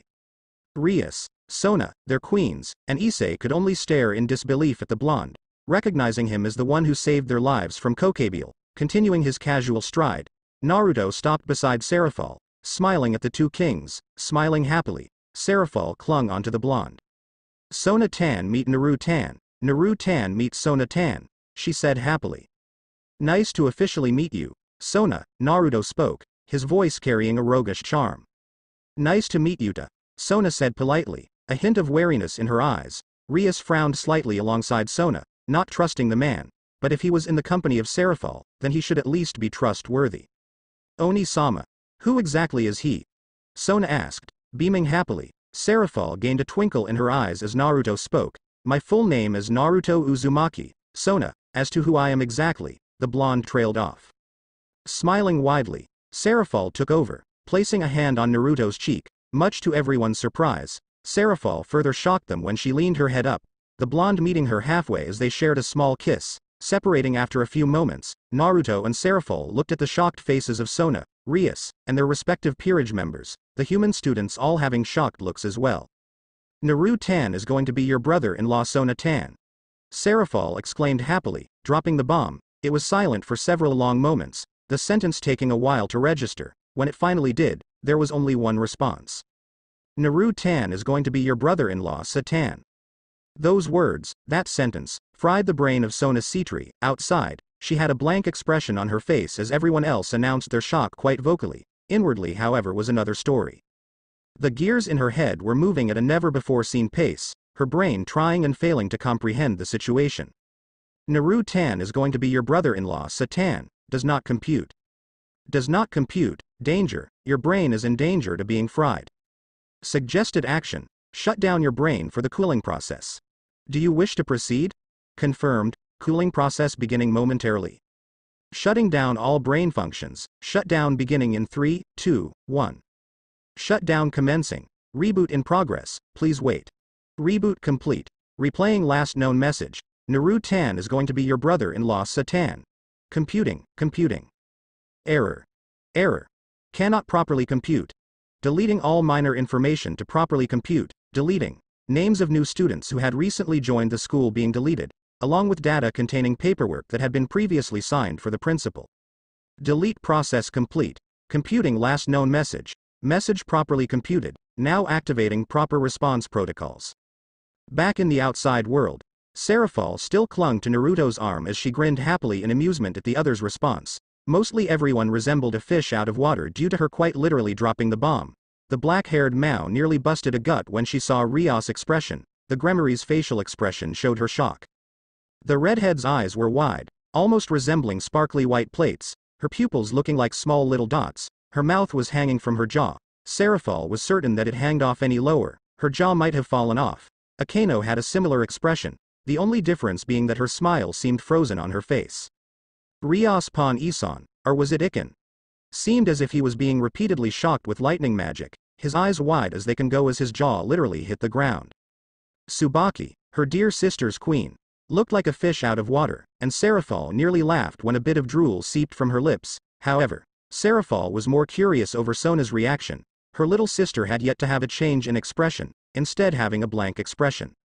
She tilted her head slightly, wondering if she broke her sister in the process. Thud. Oh wait, her little sister just fainted. Thud. Oh, it looks like Rias joined her as well. Seraphol looked at the unconscious form of her sister and Rias for a moment, before she looked at Naruto. Naruto had mirth dancing in his eyes, and Seraphol knew that he was trying very hard to not burst out laughing. The blonde looked at her, one look into each other's eyes, and that was all it took for the dam to burst. Throwing their heads back, the duo laughed uncontrollably. Naruto fell on his back, laughing loudly as tears of mirth formed in his eyes. Moments later, Seraphol fell on the blonde's chest, laughing as she held her sides, her pink hat slipping off as she let her staff lay on the floor. After several moments of the two laughing, they finally calmed down. Too soon? Seraphol asked with a small grin, catching her breath. Much too soon, we should have eased them into it, Naruto replied, chuckling mirthfully. He and Seraphol shared a joyful and childish chuckle before they shared a small kiss. With a small grin, Naruto stood, hoisting Seraphol up as he did so. The black-haired beauty yelped as she wrapped her legs around his waist to balance herself. Before Naruto set her on her feet, Seraphol gave him a loving kiss. "We need to find a private room in the school," she whispered naughtily in his ear once they separated lips, giving him a suggestive wink. Naruto gained a slight flush to his cheek, but chuckled. "So daring," he whispered huskily, licking her lips before he set her on her feet. With her petite frame, Seraphol had to look up at the blonde, and she pouted cutely as he got the last tease. She crossed her arms over her breasts, unintentionally making appear larger as her purple eyes sparkled as she pouted. Naruto chuckled, taking her pink hat off the ground. He dusted it off and placed it on her head. "You are so adorable when you pout like that, Sarah-chan," he told her. He gave her a loving kiss as he placed her staff back in her hands. Seraphol smiled happily, bouncing on the balls of her feet joyfully as she hummed a childish tune. The human students, females, recovered from their shock a while ago, and they all squealed at the affectionate and loving display. Once again, as Seraphol heard the murmurs and awe-filled whispers of the humans, she felt a burst of irritation and distaste. The bitter feeling at humans igniting in her heart once more. She subdued the feeling once more, telling herself that hating the current generation of humans would solve nothing, but she didn't think she would ever be able to protect humans as eagerly as she did in the past. Thankfully, her thought process was interrupted when Naruto spoke. "Well, Sarah-chan, I don't think we can leave Rias-chan and Sona-chan here in the hallway. What do you say we take them the council room until they wake up?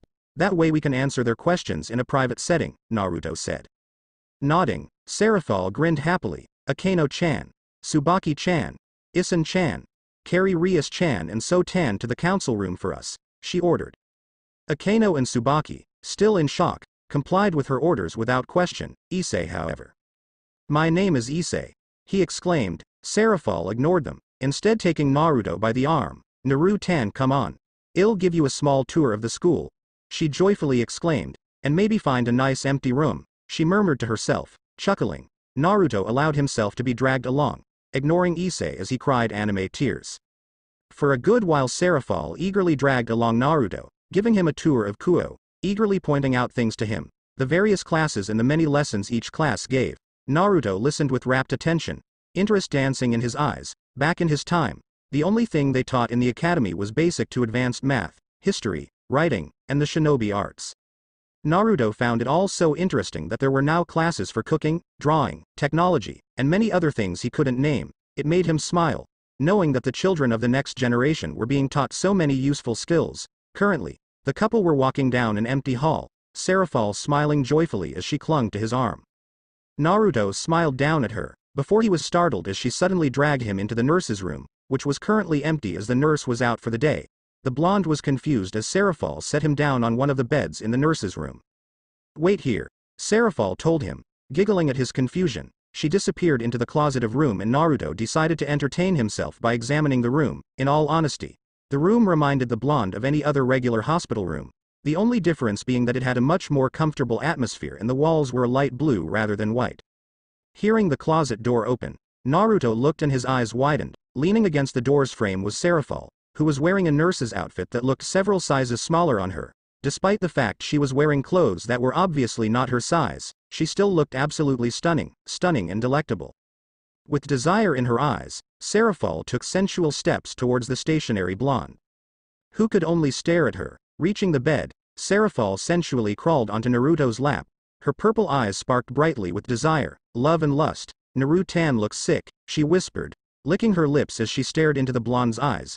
"Good thing that magical nurse Leviathan is here to take care of you," she said suggestively. She gently blew her breath onto Naruto's neck, wrapping her legs around his waist and her arms around his neck. Smiling, Naruto played along. "I'll be in your care, Levia-chan," he murmured, gently placing his lips on her neck.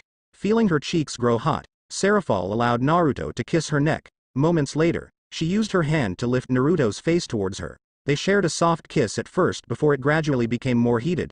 Feeling Naruto's tongue brush against her lips, Seraphol opened her mouth. It wasn't long before their tongues began to play, the tender muscles wrapping around each other and exploring the other's mouth. Moaning, Seraphol began to remove Naruto's shirt, their lips separating temporarily before they were joined again. She idly noticed Naruto place a hand on the floor, and a ceiling matrix enveloping the room. She was able to make out the kanji for silence and she smiled into the kiss joyfully, gently pushing his body so that he was laying on the bed. Serafal smiled at the blonde lovingly as she once again connected their mouths. Naruto removed her nurse's shirt, and moments later, their pants and skirts respectively joined the small pile of clothes on the floor. It was very fortunate Naruto placed a seal that made the room soundproof, otherwise many lessons would have been interrupted that day. Sona Sitri released a groan as she regained consciousness. Her mind immediately began to think of reasons as to why she was unconscious, dozens of thoughts entering and leaving her head within nanoseconds. Eventually, she found the memory of what led her to be in an unconscious state, and her eyes snapped open as she sat up in an instant. "Well, looks like you're finally awake," a male voice said to her left, amusement heavy in his tone. "Satan is up." "Yay."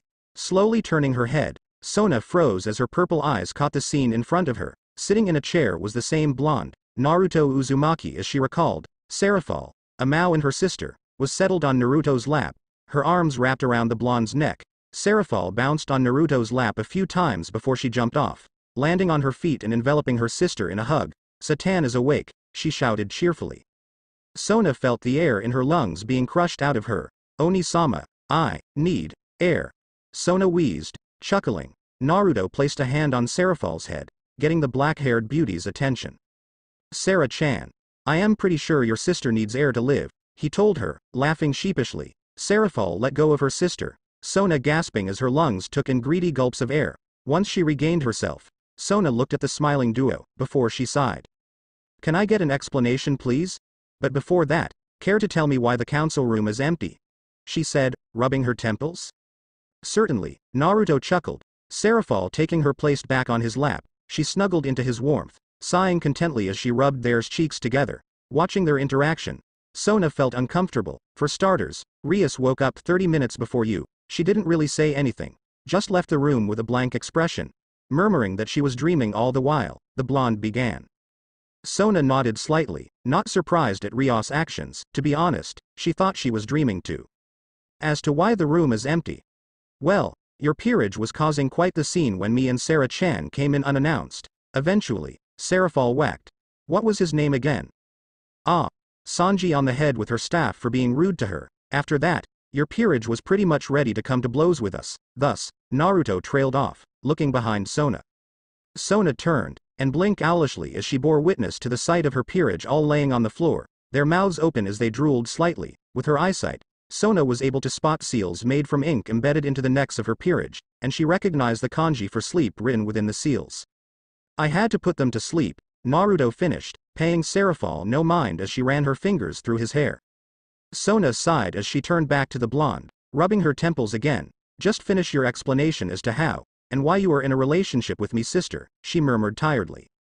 Naruto shrugged slightly. "Fair enough. Me and Serafal met shortly after the Great War ended. From there, Naruto and Serafal told Sona of their first meeting, how Serafal accidentally found the barrier he had erected in the center of a clearing, how somehow she was able to bypass the barrier, something Naruto was still trying to figure out. How Serafal first found him asleep under a sakura tree, and how he awoke to find her sitting in front of him, humming a cheerful tone. They explained to Sona how wary Naruto was of her at first, but then they told her of how quickly Naruto warmed up to her after spending a few minutes with her. The first day they spent together, and the amount of fun they had talking together, and sometimes the occasional spar. They told her of how at first, they were very close friends for a good long while for nearly 3 centuries. After the first century, Serafal's feelings for Naruto began to change into something more. Serafal told Sona that she didn't act on those feelings yet at the time because she was so busy as she had only recently gotten the position of a Mao. She told her sister that after she had finally her position settled, she was actually contemplating on revealing her feelings to Naruto, but couldn't as once again, she was needed as it was one of her responsibilities to keep the fragile peace between the 3 fractions from the devil's side. She told her again that she felt she was ready to reveal her feelings, but then she was born, and she had to focus on being the best elder sister she could be. Finally, she told Sona that nearly a month ago she finally revealed her feelings, and she couldn't be any happier. Likewise, Naruto told his side, telling Sona that Serafal was a very fun person to be with, and she had very quickly became one of his best friends. He explained that after spending so much time together with her, he fell in love with her, but he never acted on those feelings, believing that Serafal had enough stress as it was. Finally, they wrapped up their story with how they got together. Looking at the happy couple, Sona had a blank look on her face. However, Seraphol and Naruto were able to see the quirk of Sona's lips as she gave a small smile. I see. I am happy for you, Oni-sama, and, oh, Oni-sama, Sona said, blushing in embarrassment. Squealing, Seraphol lunged at her sister, enveloping her into a tight hug as her body brimmed joyfully with unrestrained happiness. Sona sighed, but didn't resist her sister. Instead, she slowly rose her arms, and blushed in embarrassment as she briefly returned her sister's hug. Releasing the hug, Seraphol beamed, and Sona coughed in an attempt to save face. She failed as Naruto placed a hand on her head, ruffling her hair slightly. Well, you know about me. Now how about I learn more about you, Imouto? Naruto warmly said as Seraphol gave him a soft kiss to his cheek, beaming happily as gestured for Sona to comply. That day, Sona learned what it was like to have a big brother. And she had to say, she didn't see why Rias complained about her brother a lot. The room was relatively peaceful as the occupants all awaited the final few members of their meeting. To the right of the large table, set in the middle of room, were two blondes, female and male respectively. Both had blue eyes, and they both had a peaceful aura about them. Seated in the middle of the table was a rather handsome man. He had neck-length black hair with yellow highlights, his red eyes twinkling slightly as he gave a lazy grin. Seated next to him was a young man wearing an all-black outfit. The young man had silverish gray hair, gray eyes with a blue tint twinkling slightly. He wore a nonchalant smile, but there was something dangerous in that smile. To the left of the table, 4 other figures were seated. One had shoulder-length crimson-red hair, and turquoise-colored eyes. Behind him stood a woman in a maid's uniform. She had silver hair, with matching silver eyes. Seated next to the red-haired man was another male. This had shoulder-length black hair, blue eyes that surveyed everyone in the room with caution. He had his arms folded, and he was lightly tapping his elbow. The final occupant was another male. This had dark brown hair, almost black, reaching his neckline. His hair was messy if a bit untamed. His forest green were what stood out the most, his hand holding up his head as he light tapped on the table with his other hand. Moments later, the door leading out of the room opened, and in entered Rias Gremory, along with her peerage. Followed by that, Sona entered, her peerage following behind her. We're not late, are we? Rias asked worriedly. The red-haired man, who had a striking resemblance to Rias when the two were together, spoke. No, you're not late, littler sister. Just take a seat anywhere you see. Thank Ni-sama, she said with smile. Her older brother, Sirzex, smiled happily at his younger sister. Watching as Sona and Rias, along with their peerages, took their seats, Ajuka spoke. Looks like almost everyone is here. All we need now is Seraphol. He looked at the empty chair next to Sirzex, and then the other empty chair next to that one. I still don't understand why she requested another chair, especially on the condition that that chair is placed next to hers, he murmured in confusion. Sirzex hummed thoughtfully. Maybe she wanted someplace to rest her legs? He offered. Perhaps she is bringing a guest? Grafia inquired. Knowing her, she probably is bringing someone along, Falbium uttered casually. Azazel chuckled.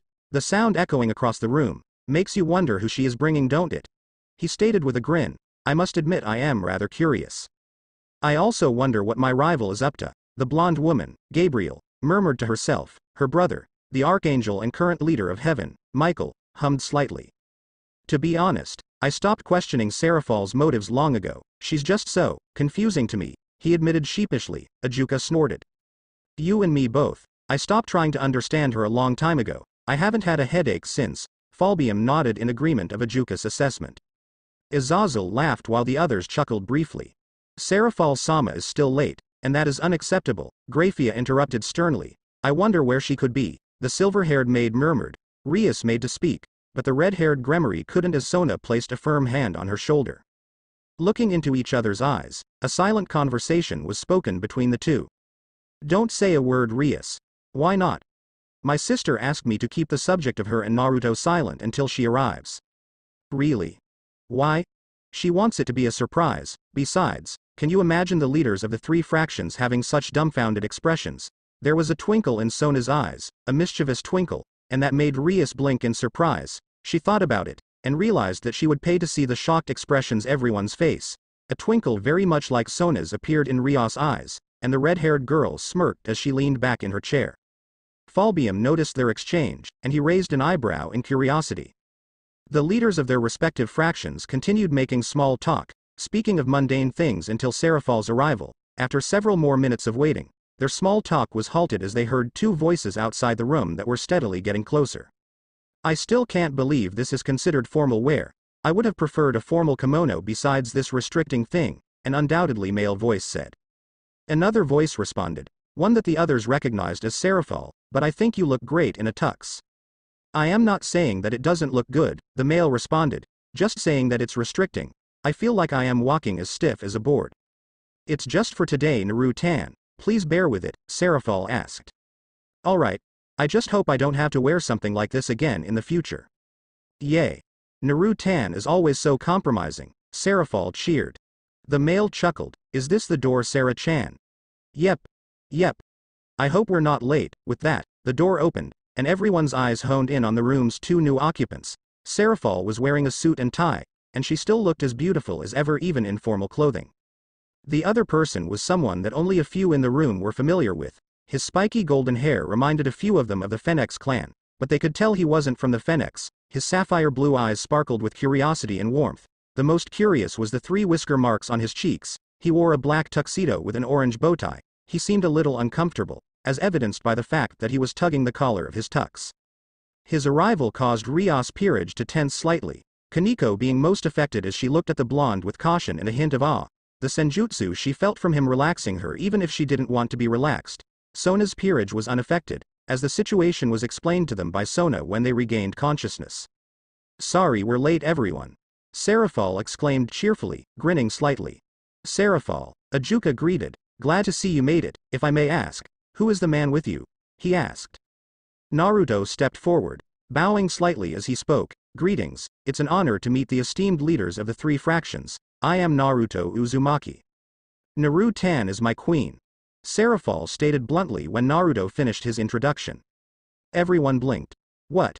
Sirzex asked in surprise, expressing everyone's surprise. Even Azazel was surprised, the black-haired fallen angel blinking as he processed the information. The entire room fell silent when Serafal and Naruto shared a brief kiss. Everyone slowly widened until they resembled nothing but plates. He's also my fiancé. Serafal continued joyfully, once again dropping the bomb at an unprepared audience. The silence lasted for a full 5 seconds until it was broken by the sound of 2 soft thuds. Those 2 thuds were the sound of Gabriel and Grafia fainting from shock. Eyes wide, Ajuka opened and closed his mouth. For the first time in his life, he was truly speechless and he couldn't form a coherent thought. Sirzex held a blank look on his face, as if he had just heard his little sister grew up and already had a child. He was numb all over, and he slowly slid out of his chair until he soon joined his wife on the ground. Falbium's eyes were wide, his mouth hanging open as the sentence tried to remail itself into his head. Once it did, the only response he could come up with was random and incoherent gibberish. Azazel blinked rapidly, before he gave a somewhat shaky grin as he leaned back, trying to regain his composure. He wasn't doing a very good job of it. Valley merely blinked, but you can clearly see the shock in his eyes. Finally, Michael, let's just say he looked as if he just discovered one of his priests was a closet pervert. Serafal and Naruto burst out laughing, holding each other as they laughed. Rias could only giggle, and the rest of her peerage could only stand in shock, with the exception of Akano and Issei who already knew. Sona kept a straight face as her peerage laughed, but her shaking shoulders and the slight quirk of her lips gave her away. Nearly 30 minutes passed until everyone finally recovered, Serafal and Naruto content to sit next to each other. Serafal having her hand on top of Naruto's as they held them under the table. The first to speak was Ajuka. Serafal, this man is your fiancé and queen? Ajuka asked, still trying to wrap his head around it. Serafal eagerly nodded. If you made him your queen, then that means you finally used the evil piece set that I gave you, he stated. Again Serafal nodded. What's so special about the evil set you gave her? Azazel asked. Sighing, Ajuka mentally debated in his head, before he ultimately decided to explain. As you all know, evil pieces all have a certain limit based on the value beings have.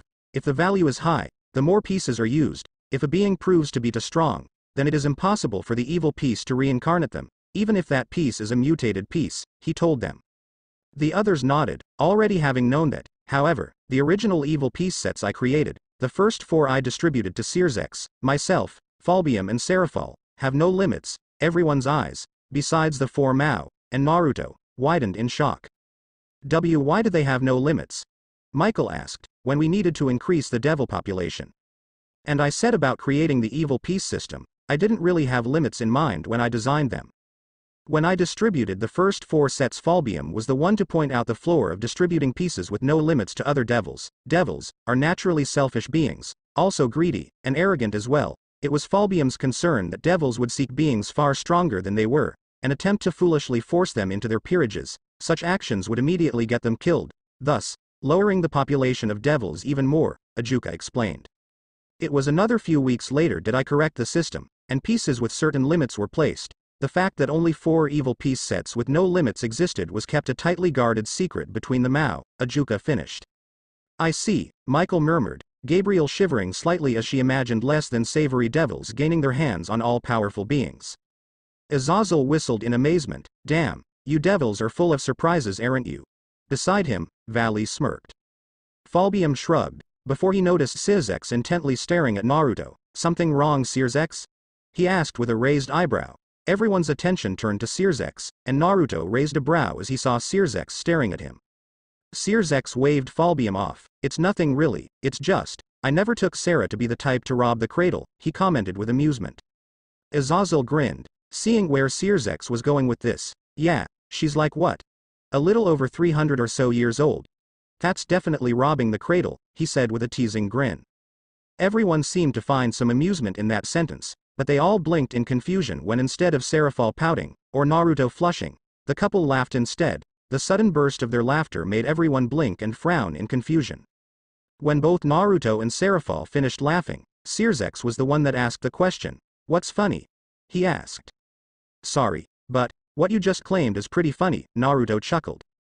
If anyone is the cradle robber in this relationship, it's Naruto, Seraphol said.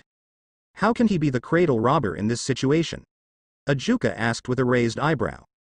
I am over millions of years old. I was alive before angels, devils and fallen angels came to be, Naruto answered with a smile. The room was dead silent, the younger devils trying to come to terms that someone could live that long. The older generation stared, their brains registering the fact that this man lived before their species time.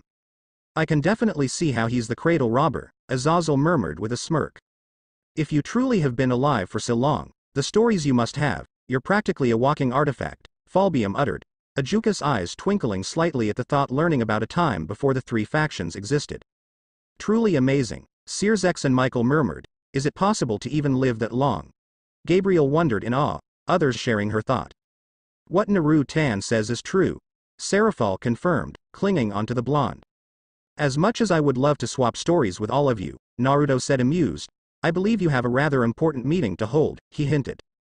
That made everyone sheepishly chuckled. He has a point. As the leader of the angels, I am ready to begin, Michael spoke. I, as well, am ready to begin, Azazel easily followed up. And we, the 4 Mao of the underworld, are ready to begin, Sirzex followed, the rest of the Mao nodding in agreement.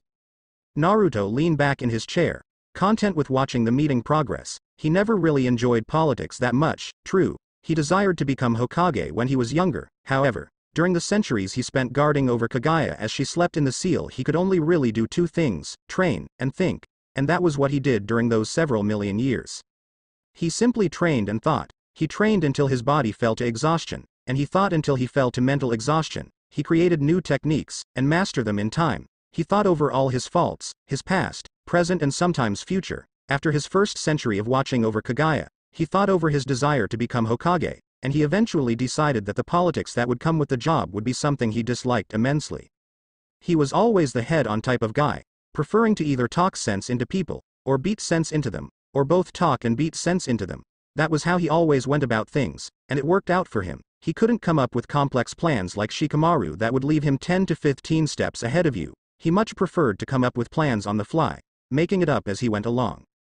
While being Hokage was about being the strongest shinobi in the village, it was also about politics, and during his time as a genin, he saw the problems that most politics caused, Dodo being a prime example. So being Hokage was something he decided, while attainable, was something he wouldn't want to deal with. Thinking about it now, Naruto wondered, how did everything go after the mess with Kaguya was over? He decided not to think about, it was all in the past now, and he can only look forward to the future. He looked at Seraphol, who was taking part in the conversation between the faction leaders. He smiled slightly at the beautiful girl. As long as Seraphol was with him, then he supposed that the future would be bright no matter what. She was the one who found him. saved him from his loneliness, her bright and carefree personality always uplifting his mood. It was virtually impossible to not be happy with Seraphol around him. He observed the others in the room, he examined the leaders of the three factions, and he saw something that made him smile. True, they were all warriors who have had a hand in taking lives, and partaking in war, but, the thing that made him smile was the look in their eyes, the look of determination for peace. It was well hidden, and it took a moment for him to see it. But the desire was there, the desire for peace was strong in their eyes. It was in that moment, Naruto knew, that no matter what happened in this meeting, peace would bear fruit. It made Naruto happy. However, the one next to Azazel, Valley, he concerned Naruto. The blonde could tell that the silver-haired boy loved fighting. Of that Naruto was absolutely sure. So Naruto was a bit concerned. Would his love of fighting prevent him from wanting peace? Only time would tell. He looked at the younger occupants in the room, Rias and her peerage paying full attention to the meeting, though Issei had a bit of a confused look in his eyes. It made Naruto chuckle quietly. Hearing his chuckle, Seraphol turned her attention to him, a thin eyebrow raised in curiosity. Naruto flashed her a smile, squeezing her hand, silently conveying that everything was all right. The black-haired girl gave him a bright and loving smile before she returned her focus to the meeting, her face changing into a concentrated and serious expression. With Seraphol returning her attention to the meeting, Naruto looked at Sona and her peerage. Like Rias, Sona's full attention was situated on the meeting taking place, her ears taking in every single word spoken, her eyes taking in every single detail. Naruto smiled. It seemed Shikamaru's excellent mind was inherited by the young Sitri. Her peerage were paying close attention to the meeting as well, though a few did shift uncomfortably. Why don't we ask the younger generation what they think? Naruto heard Sirzex propose. Blinking, Naruto paid closer attention. It seems that Sirzex wanted the opinion of the younger ones watching the meeting. As Naruto heard all of them give their answers, Naruto smiled, although when they got to Issei, Naruto rose an eyebrow. Well, don't really know. I mean, I am sorry, I can't really understand, he sheepishly chuckled. Think of it like this, Issei-kun. Azazel began with an amused smirk. If there's war, you can't have sex with Rias and have kids. If there's peace, you can have sex all you want, he explained in a rather unique way. Rias' eyes were widened comically, and she had a full-blown blush on her face, the others around chuckling at her misfortune. Peace. I want peace. That way I can have sex with Baochao, Issei hurriedly exclaimed.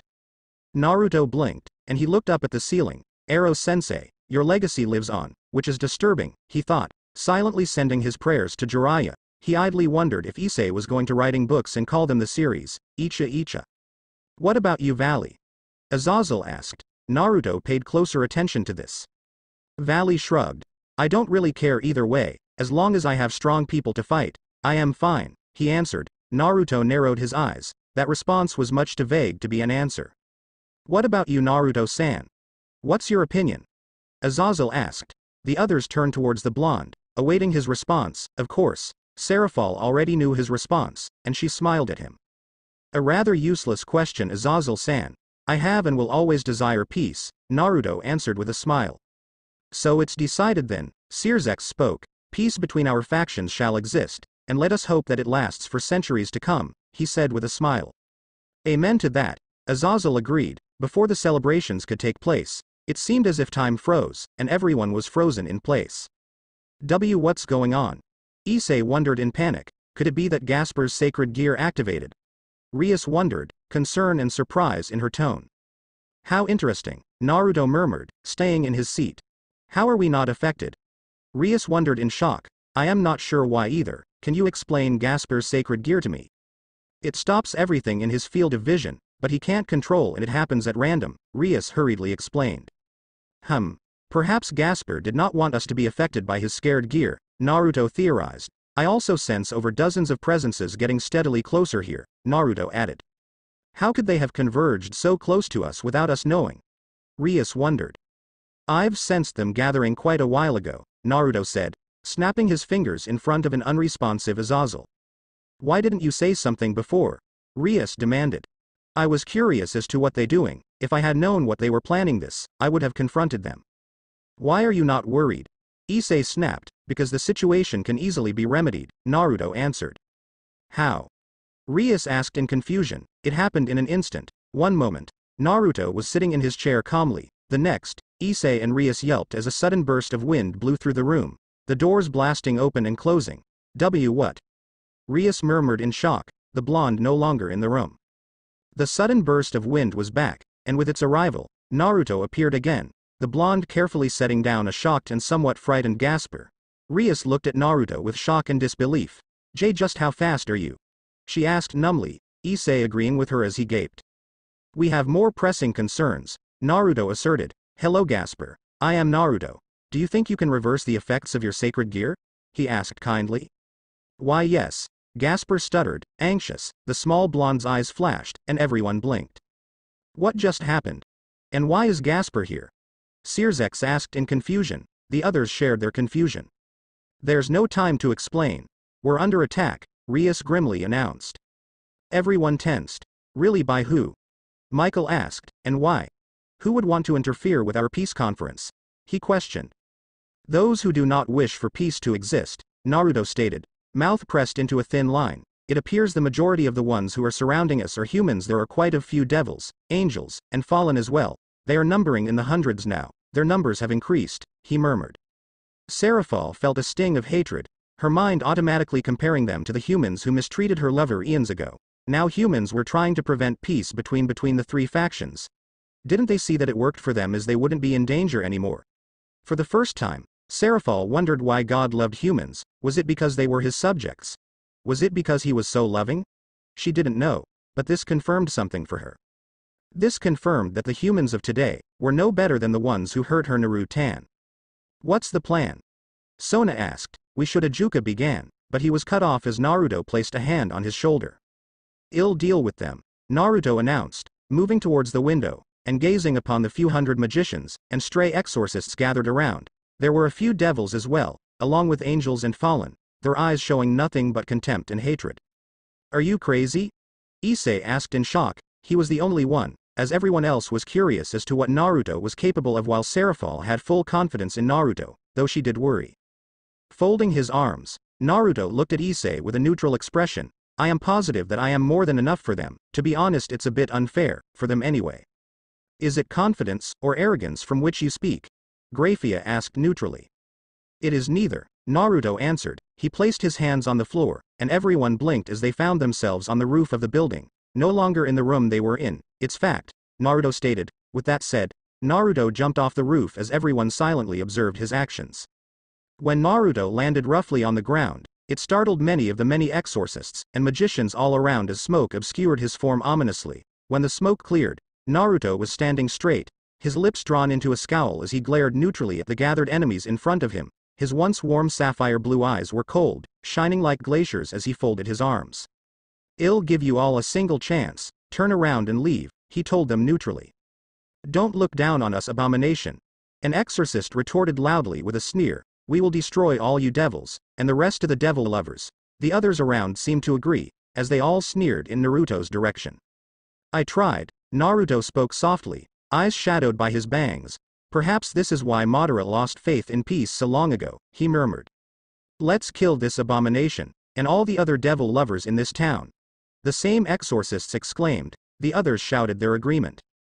What makes you think that any of you are going to live past today? As Naruto spoke this, the magicians and Rouge exorcists were alarmed to see the blonde within their vicinity. The battle began when one exorcist tried to slash at the blonde with his sword. His life was ended as Naruto promptly dodged, relieving the exorcist of his blade, and stabbing the man with his own weapon.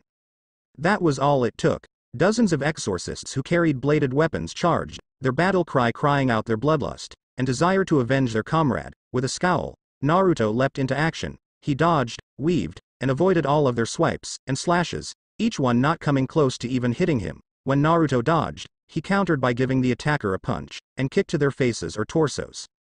His strikes were so powerful that when he hit them in the face, some of their necks were broken instantly, the sickening cracks echoing slightly. Dodging another sword strike, Naruto grabbed the offending exorcist's arms and snapped them like a pair of chopsticks. The exorcist screamed in pain, but was silenced when Naruto beheaded the man with his own weapon. Now having a weapon in his hands, Naruto used well by blocking and deflecting most strikes that came upon him. He slashed one in the back, severing the spine and making the man writhe in agony. He stabbed another, a woman, in the heart, killing her instantly as he pulled the blade out, and deflected another blade form piercing his back. The offender, caught off guard, could not react when Naruto took him by the neck and broke it. Using his blade, Naruto blocked another exorcist's blade from ripping across his back. The blonde's blade shattered upon impact. Quickly, Naruto caught the shattered blade and drove it into the monk's neck. The exorcist choking on his own blade as he fell to the ground, not needing the handle any longer. Naruto threw it, and the handle flew at neck-breaking speeds. The handle buried itself into the head of exorcists who was preparing to fire his sniper rifle. The rifle fired, and the bullet sped through several magicians and exorcists, the bullet speeding through their hearts. The bullet struck against an exorcist who was carrying around C4. Therefore, when the bullet struck, it hit the explosives he was carrying. The resulting explosion killed several dozen mages and exorcists via shrapnel and blast radius. Grenade. One exorcist yelled, throwing a grenade towards the blonde. Naruto caught the grenade. He quickly looked at it, then promptly shoved it into the mouth of an exorcist closest to him. He quickly followed by kicking the exorcist away into another group of mages and exorcist. When the grenade exploded, several exorcists and magicians died, their dying screams silencing. Naruto leapt through the smoke, diving straight into a large group. He kicked one man in the face, and used the monk's weapons to kill him, and 3 others who were too close. "We have him." One woman yelled in a frenzy, "Take him!" With a battle cry. The closet surrounding exorcists and battle magicians charged, their pointed weapons wanting a taste of Naruto's blood. Wind style. Vacuum blast, Naruto murmured. In an instant, a large ripple of wind surrounded the blonde, and pushed outwards, sending the charging enemies flying away. The other magicians and exorcists warily kept their distance now, uncertainty and fear now filling their minds. Naruto merely stood in the center, content with allowing them to gather their courage. He didn't like fighting others when they were too afraid, even if they were enemies, so he was okay with waiting for them to regain their courage. Back on the roof, everyone could only stare in shock, amazement, and a hint of fear. "How can anyone be so strong?" Issei murmured, eyes transfixed. "Incredible," Rias uttered. "I can see how he defeated Kokebile," Sona murmured in shock. "Amazing," Michael uttered, no other words coming to him. Beside him, Gabriel nodded in agreement. "Such skill and power," Azazel spoke. "I am glad he's on our side," he added. Beside him, Searzex and Ajuka nodded in agreement. Valley kept his eyes firmly on the blonde, a small smirk of excitement on his lips. "He's so strong," he murmured to himself. "I definitely want to fight you, Naruto-san." "Hey, where is Serafal?" Falbium asked. When that question was asked, everyone murmured in confusion as they looked for the childish Mao. "There," Sona pointed out. Her shout caught everyone's attention, and they looked upon the scene. Down below, Naruto remained in his position as several magicians conjured up several powerful fireballs. Fire. The magicians released their fireballs, and the fiery balls of flames sped towards. Naruto remained unconcerned, even as a wall of ice materialized around him, and protected him from the flames. Once the flames were doused, he sighed tiredly. "You didn't have to step in, you know," he said, Serafal smiling brightly at him as she stood beside him, twirling her magical girl wand. "What kind of queen and wife would I be if I let you do all the work?" she asked with a wink. "Fair enough." Naruto shrugged. Around them, the remaining magicians and exorcists became unnerved. "That's Serafal Leviathan. What's she doing here? And why is she interfering?" One of the Mao. "Did she just say wife? Does that mean that him and her are?" Hearing them, Serafal stepped forward, a serious expression on her delicate face. "Listen up," she shouted. "I have seen quite enough. I refuse to stand by any longer as you all try to harm my queen and future husband," she exclaimed with a pout. Naruto stepped forward until he was standing next to Serafal. "We make quite the pair, don't we, Sarah-chan? After all, wind and ice make a dangerous combination." Serafal grinned cheerfully. Yep. Naruto-tan's wind will make my ice colder." As if hearing them, their respective elements sprang to life, wind gusting around them, their hair and clothes swaying as the wind moved about. Ice began around them as well, the wind making the ice even colder than it originally was. The ice became so cold that cold mist began forming around the slowly growing icicles. The frightened enemies before gulped, and they saw the fog of their breaths as they breathed. A thin layer of purplish energy surrounded Serafal, her face still carrying a serious expression as her purple remained determined. Likewise, Naruto kept a serious look as well, his arms folded as a thin layer of bluish energy surrounded him. Idly, Naruto thought this was a bit overkill. He was more than enough, as evidenced by the decimation he provided. Don't get Naruto wrong. He still desired peace more than anything and he hated killing more than anything. But during the years he lived, like he said, he thought a lot. One thing he decided was that the previous thinking he had when he was younger was much too naive and optimistic. But he still wanted to hold on to those beliefs. Eventually, he decided that he would combine both Hashirama's beliefs and Tobirama's beliefs. Hashirama believed that peace could be attained by everyone being loving and accepting. Tobirama was a little similar. The difference was that the Naidem Hokage believed that enemies that threatened peace should be eliminated with extreme prejudice. There was no room for being soft-hearted. Combine the two beliefs, and it makes a rather unique and dangerous combination. Like Hashirama, Naruto gave others second chances, and sometimes thirds as well. But like Tobirama, he would not hesitate to cut you down should you be unreasonable, and you spit those chances in his face.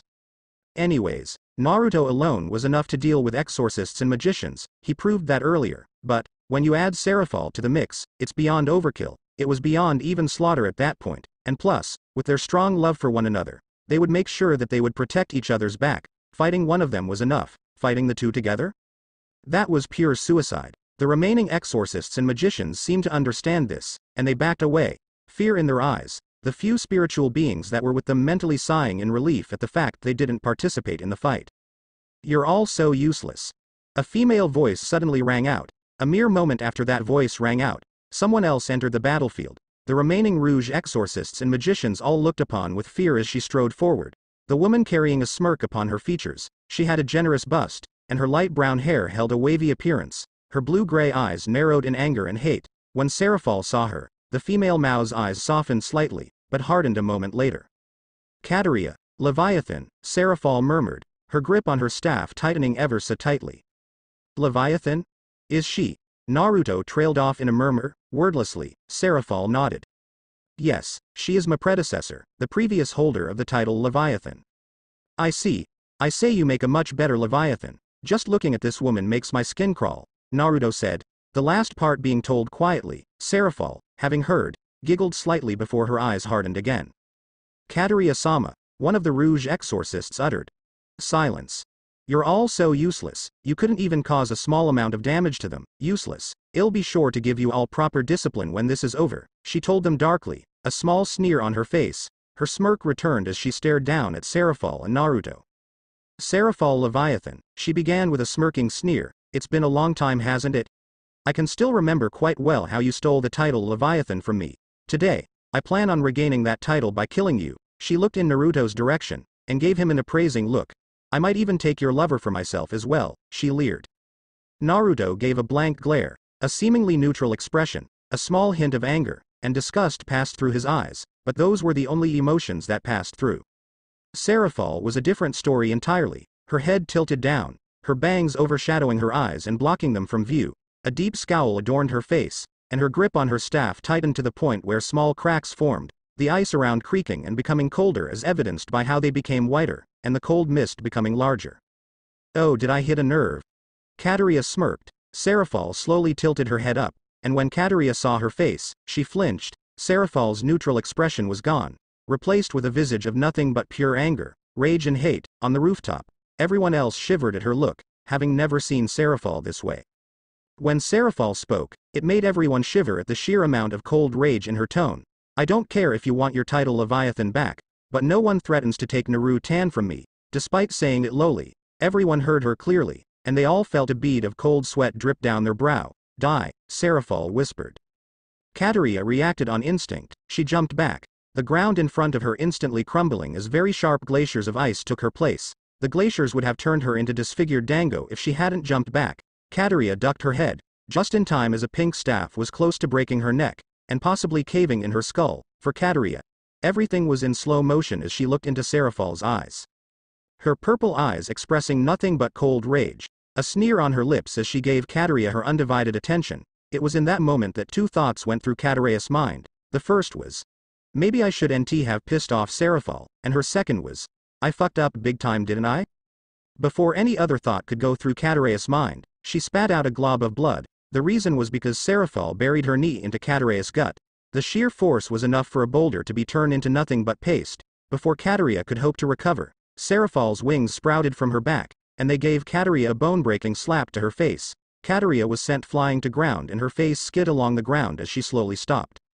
When she did stop, Kateria groaned as she picked herself, holding her face as her healing factor kicked, healing her bruised stomach, and the injuries on her face. She let go of her face, and she snarled as the last of her injuries healed. Serafall. You bitch. She yelled in rage. She yelled out in pain however, as Naruto appeared in front of her, the blonde burying a Rasengan into her torso. Kateria could only scream in agony as the Rasengan tore through her flesh. She looked into Naruto's angry eyes, and she wondered what she did to piss him off. No one calls Sarah-chan a bitch, Naruto angrily spoke. A moment later, Kateria was launched from her position, spinning erratically as the Rasengan remained buried in her torso. As she spun, Kateria could only scream out in pain, but she was saved from her painful venture and introduced into a new one. A large ice boulder smashed her into the ground, shards of ice burying themselves into her body. When all the debris cleared, Kateria laid on the ground, panting and groaning in pain as her injuries slowly healed. Hearing footsteps, she looked up, and she gulped as Serafall looked at her with cold eyes, Naruto joining in her cold stare. Serafall raised her staff, preparing to finish Kateria, but she was startled when Valley appeared alongside Kateria, the wielder of Divine Dividing, helping the former Leviathan to her feet. On the rooftop, everyone's eyes widened in shock at Valley's actions, while Azazel narrowed his eyes. I see, so that's how it is, Valley, the leader of the fallen angels thought. Back down below, Serafall narrowed her eyes in a threatening manner, and given the amount of coldness in her purple orbs, it was quite intimidating. Traitor, she lowly growled. I knew I was correct in my first assumption of you, Naruto coldly, a scowl on his face. Valley seemed like he wanted to say something, but he couldn't as Kateria spoke.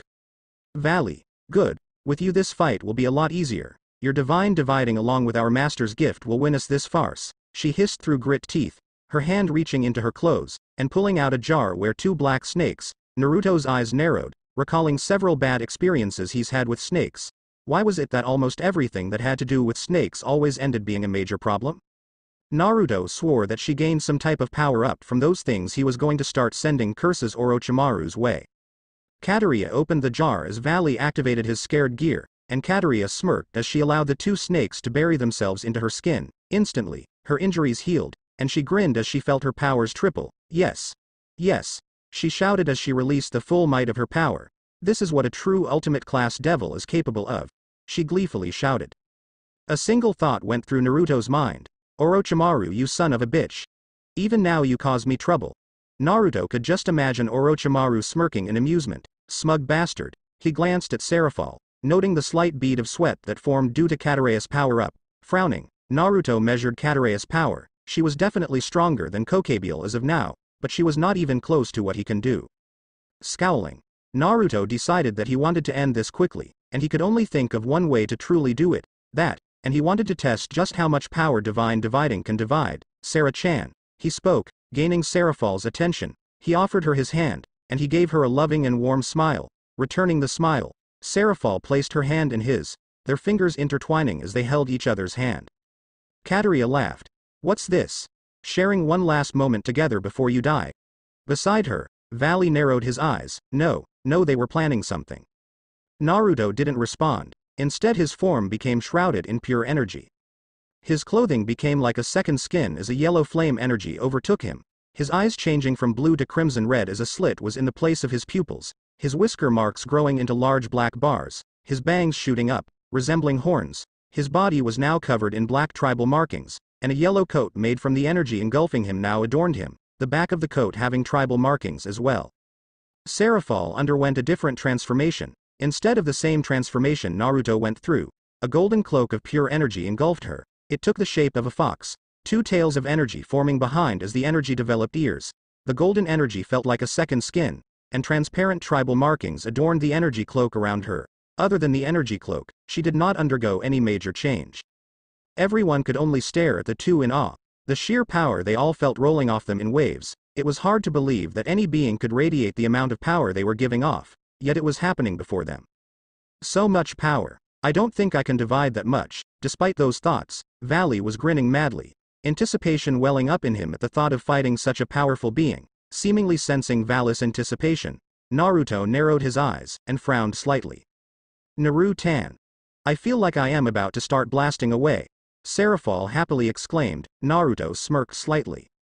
I haven't adorned this mode in a very long while. Ready to test out your new power boost, Sarah-chan? Serafall happily nodded. Yep. Yep. Leviathan wants to know her new limits. Then let's see just what we're capable of now. Kateria and Valley blinked. One moment, the power couple were several feet away from them.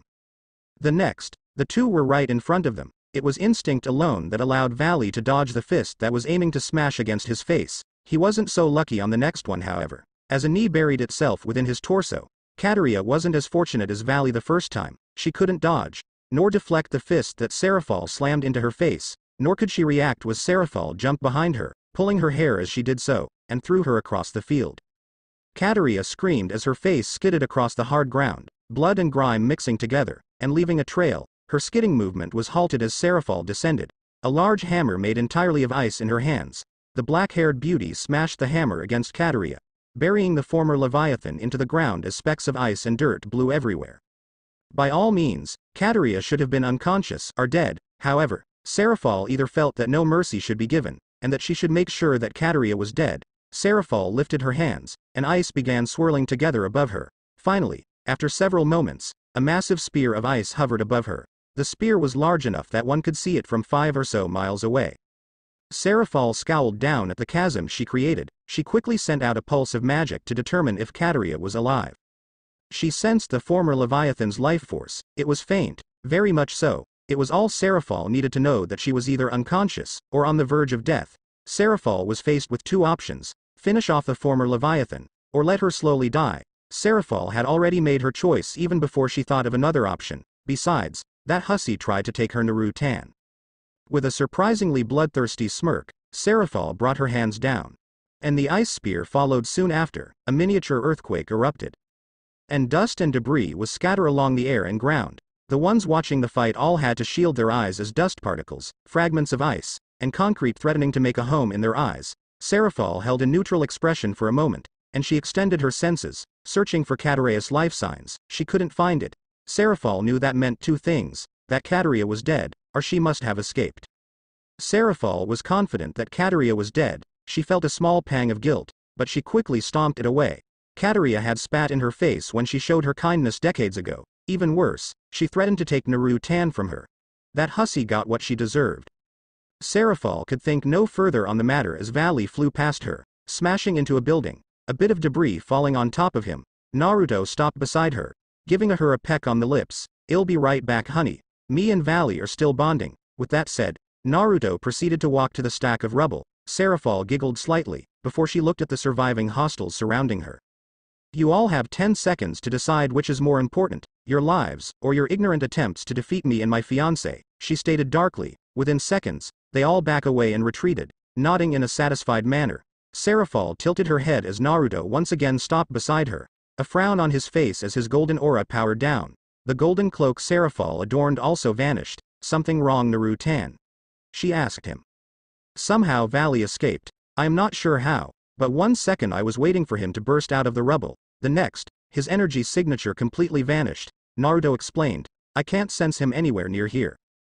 Seraphol frowned for a moment, but a large smile quickly adorned her face as she leapt at the blonde, her legs wrapping around his waist and her arms hooking around his neck. "Who cares? We won. That means we can finish the peace meeting. And the sooner we do that, the sooner we can snuggle in our bed," she happily exclaimed. Naruto smiled, idly caressing Seraphol's hair as he stared into her eyes. "Yes, that does sound grand." The two kissed for several moments before they separated. Reluctantly, Seraphol released her grip on him, but she adamantly refused to let go of his hand. Together, the power couple made their way back to the others. The others welcomed them back with shocked, awed, and slightly fearful looks. However, that fear was vanished within an instant as seeing Seraphol's childlike personality, and Naruto's usual laid-back attitude. That still changed one fact, however: everyone was inwardly afraid of Seraphol being angry, and the vast amount of power Naruto contained. The peace meeting continued, and the three fractions agreed to an alliance. This alliance would last until the Chaos Brigade was dealt with a very large chance of it becoming permanent. The following months were peaceful, no sudden attacks, and the three factions quietly prepared themselves for a confrontation with the Chaos Brigade. They often shared information and tactics to better work together. It was also a time of surprise for many as well. Our favorite blonde was one who received a surprise unlike any other. "Please repeat that, Sarah-chan," Naruto murmured blankly, his voice soft and dazed. Seraphol gazed upon her love with bright purple eyes. care and love flooding her eyes as she looked at him, her hands softly caressing her stomach. I am pregnant, Naruto. The two of us are going to be a mother and father. Her voice was soft and loving, confident in her love's reaction to the news. She was right to be confident. A large smile overcame Naruto's face as he wrapped his arms around Seraphal's petite hands, caressed her stomach, and he kissed her before holding his ear against her stomach. Seraphal giggled, Naruto, the baby isn't gonna kick yet. I am only a month along after all. I know, it's just, I am so happy, Naruto responded. I am going to be a father. This is wonderful. He lifted his gaze, staring into Seraphal's eyes with such love and adoration that it made Seraphal want to melt. And I have you to thank for this, Sarah-chan. He gently pressed his forehead against Seraphal's, pecking her on the lips. I love you, Sarah-chan. I am so glad I met you. Seraphal smiled, pressing her body against the blonde's as she maintained eye contact. I know, Naru-chan, and I love you too. They were about to share another kiss when they heard Lady Sitri's sudden squeal down the hall. Did you hear that, honey? Finally, grandchildren. Quick.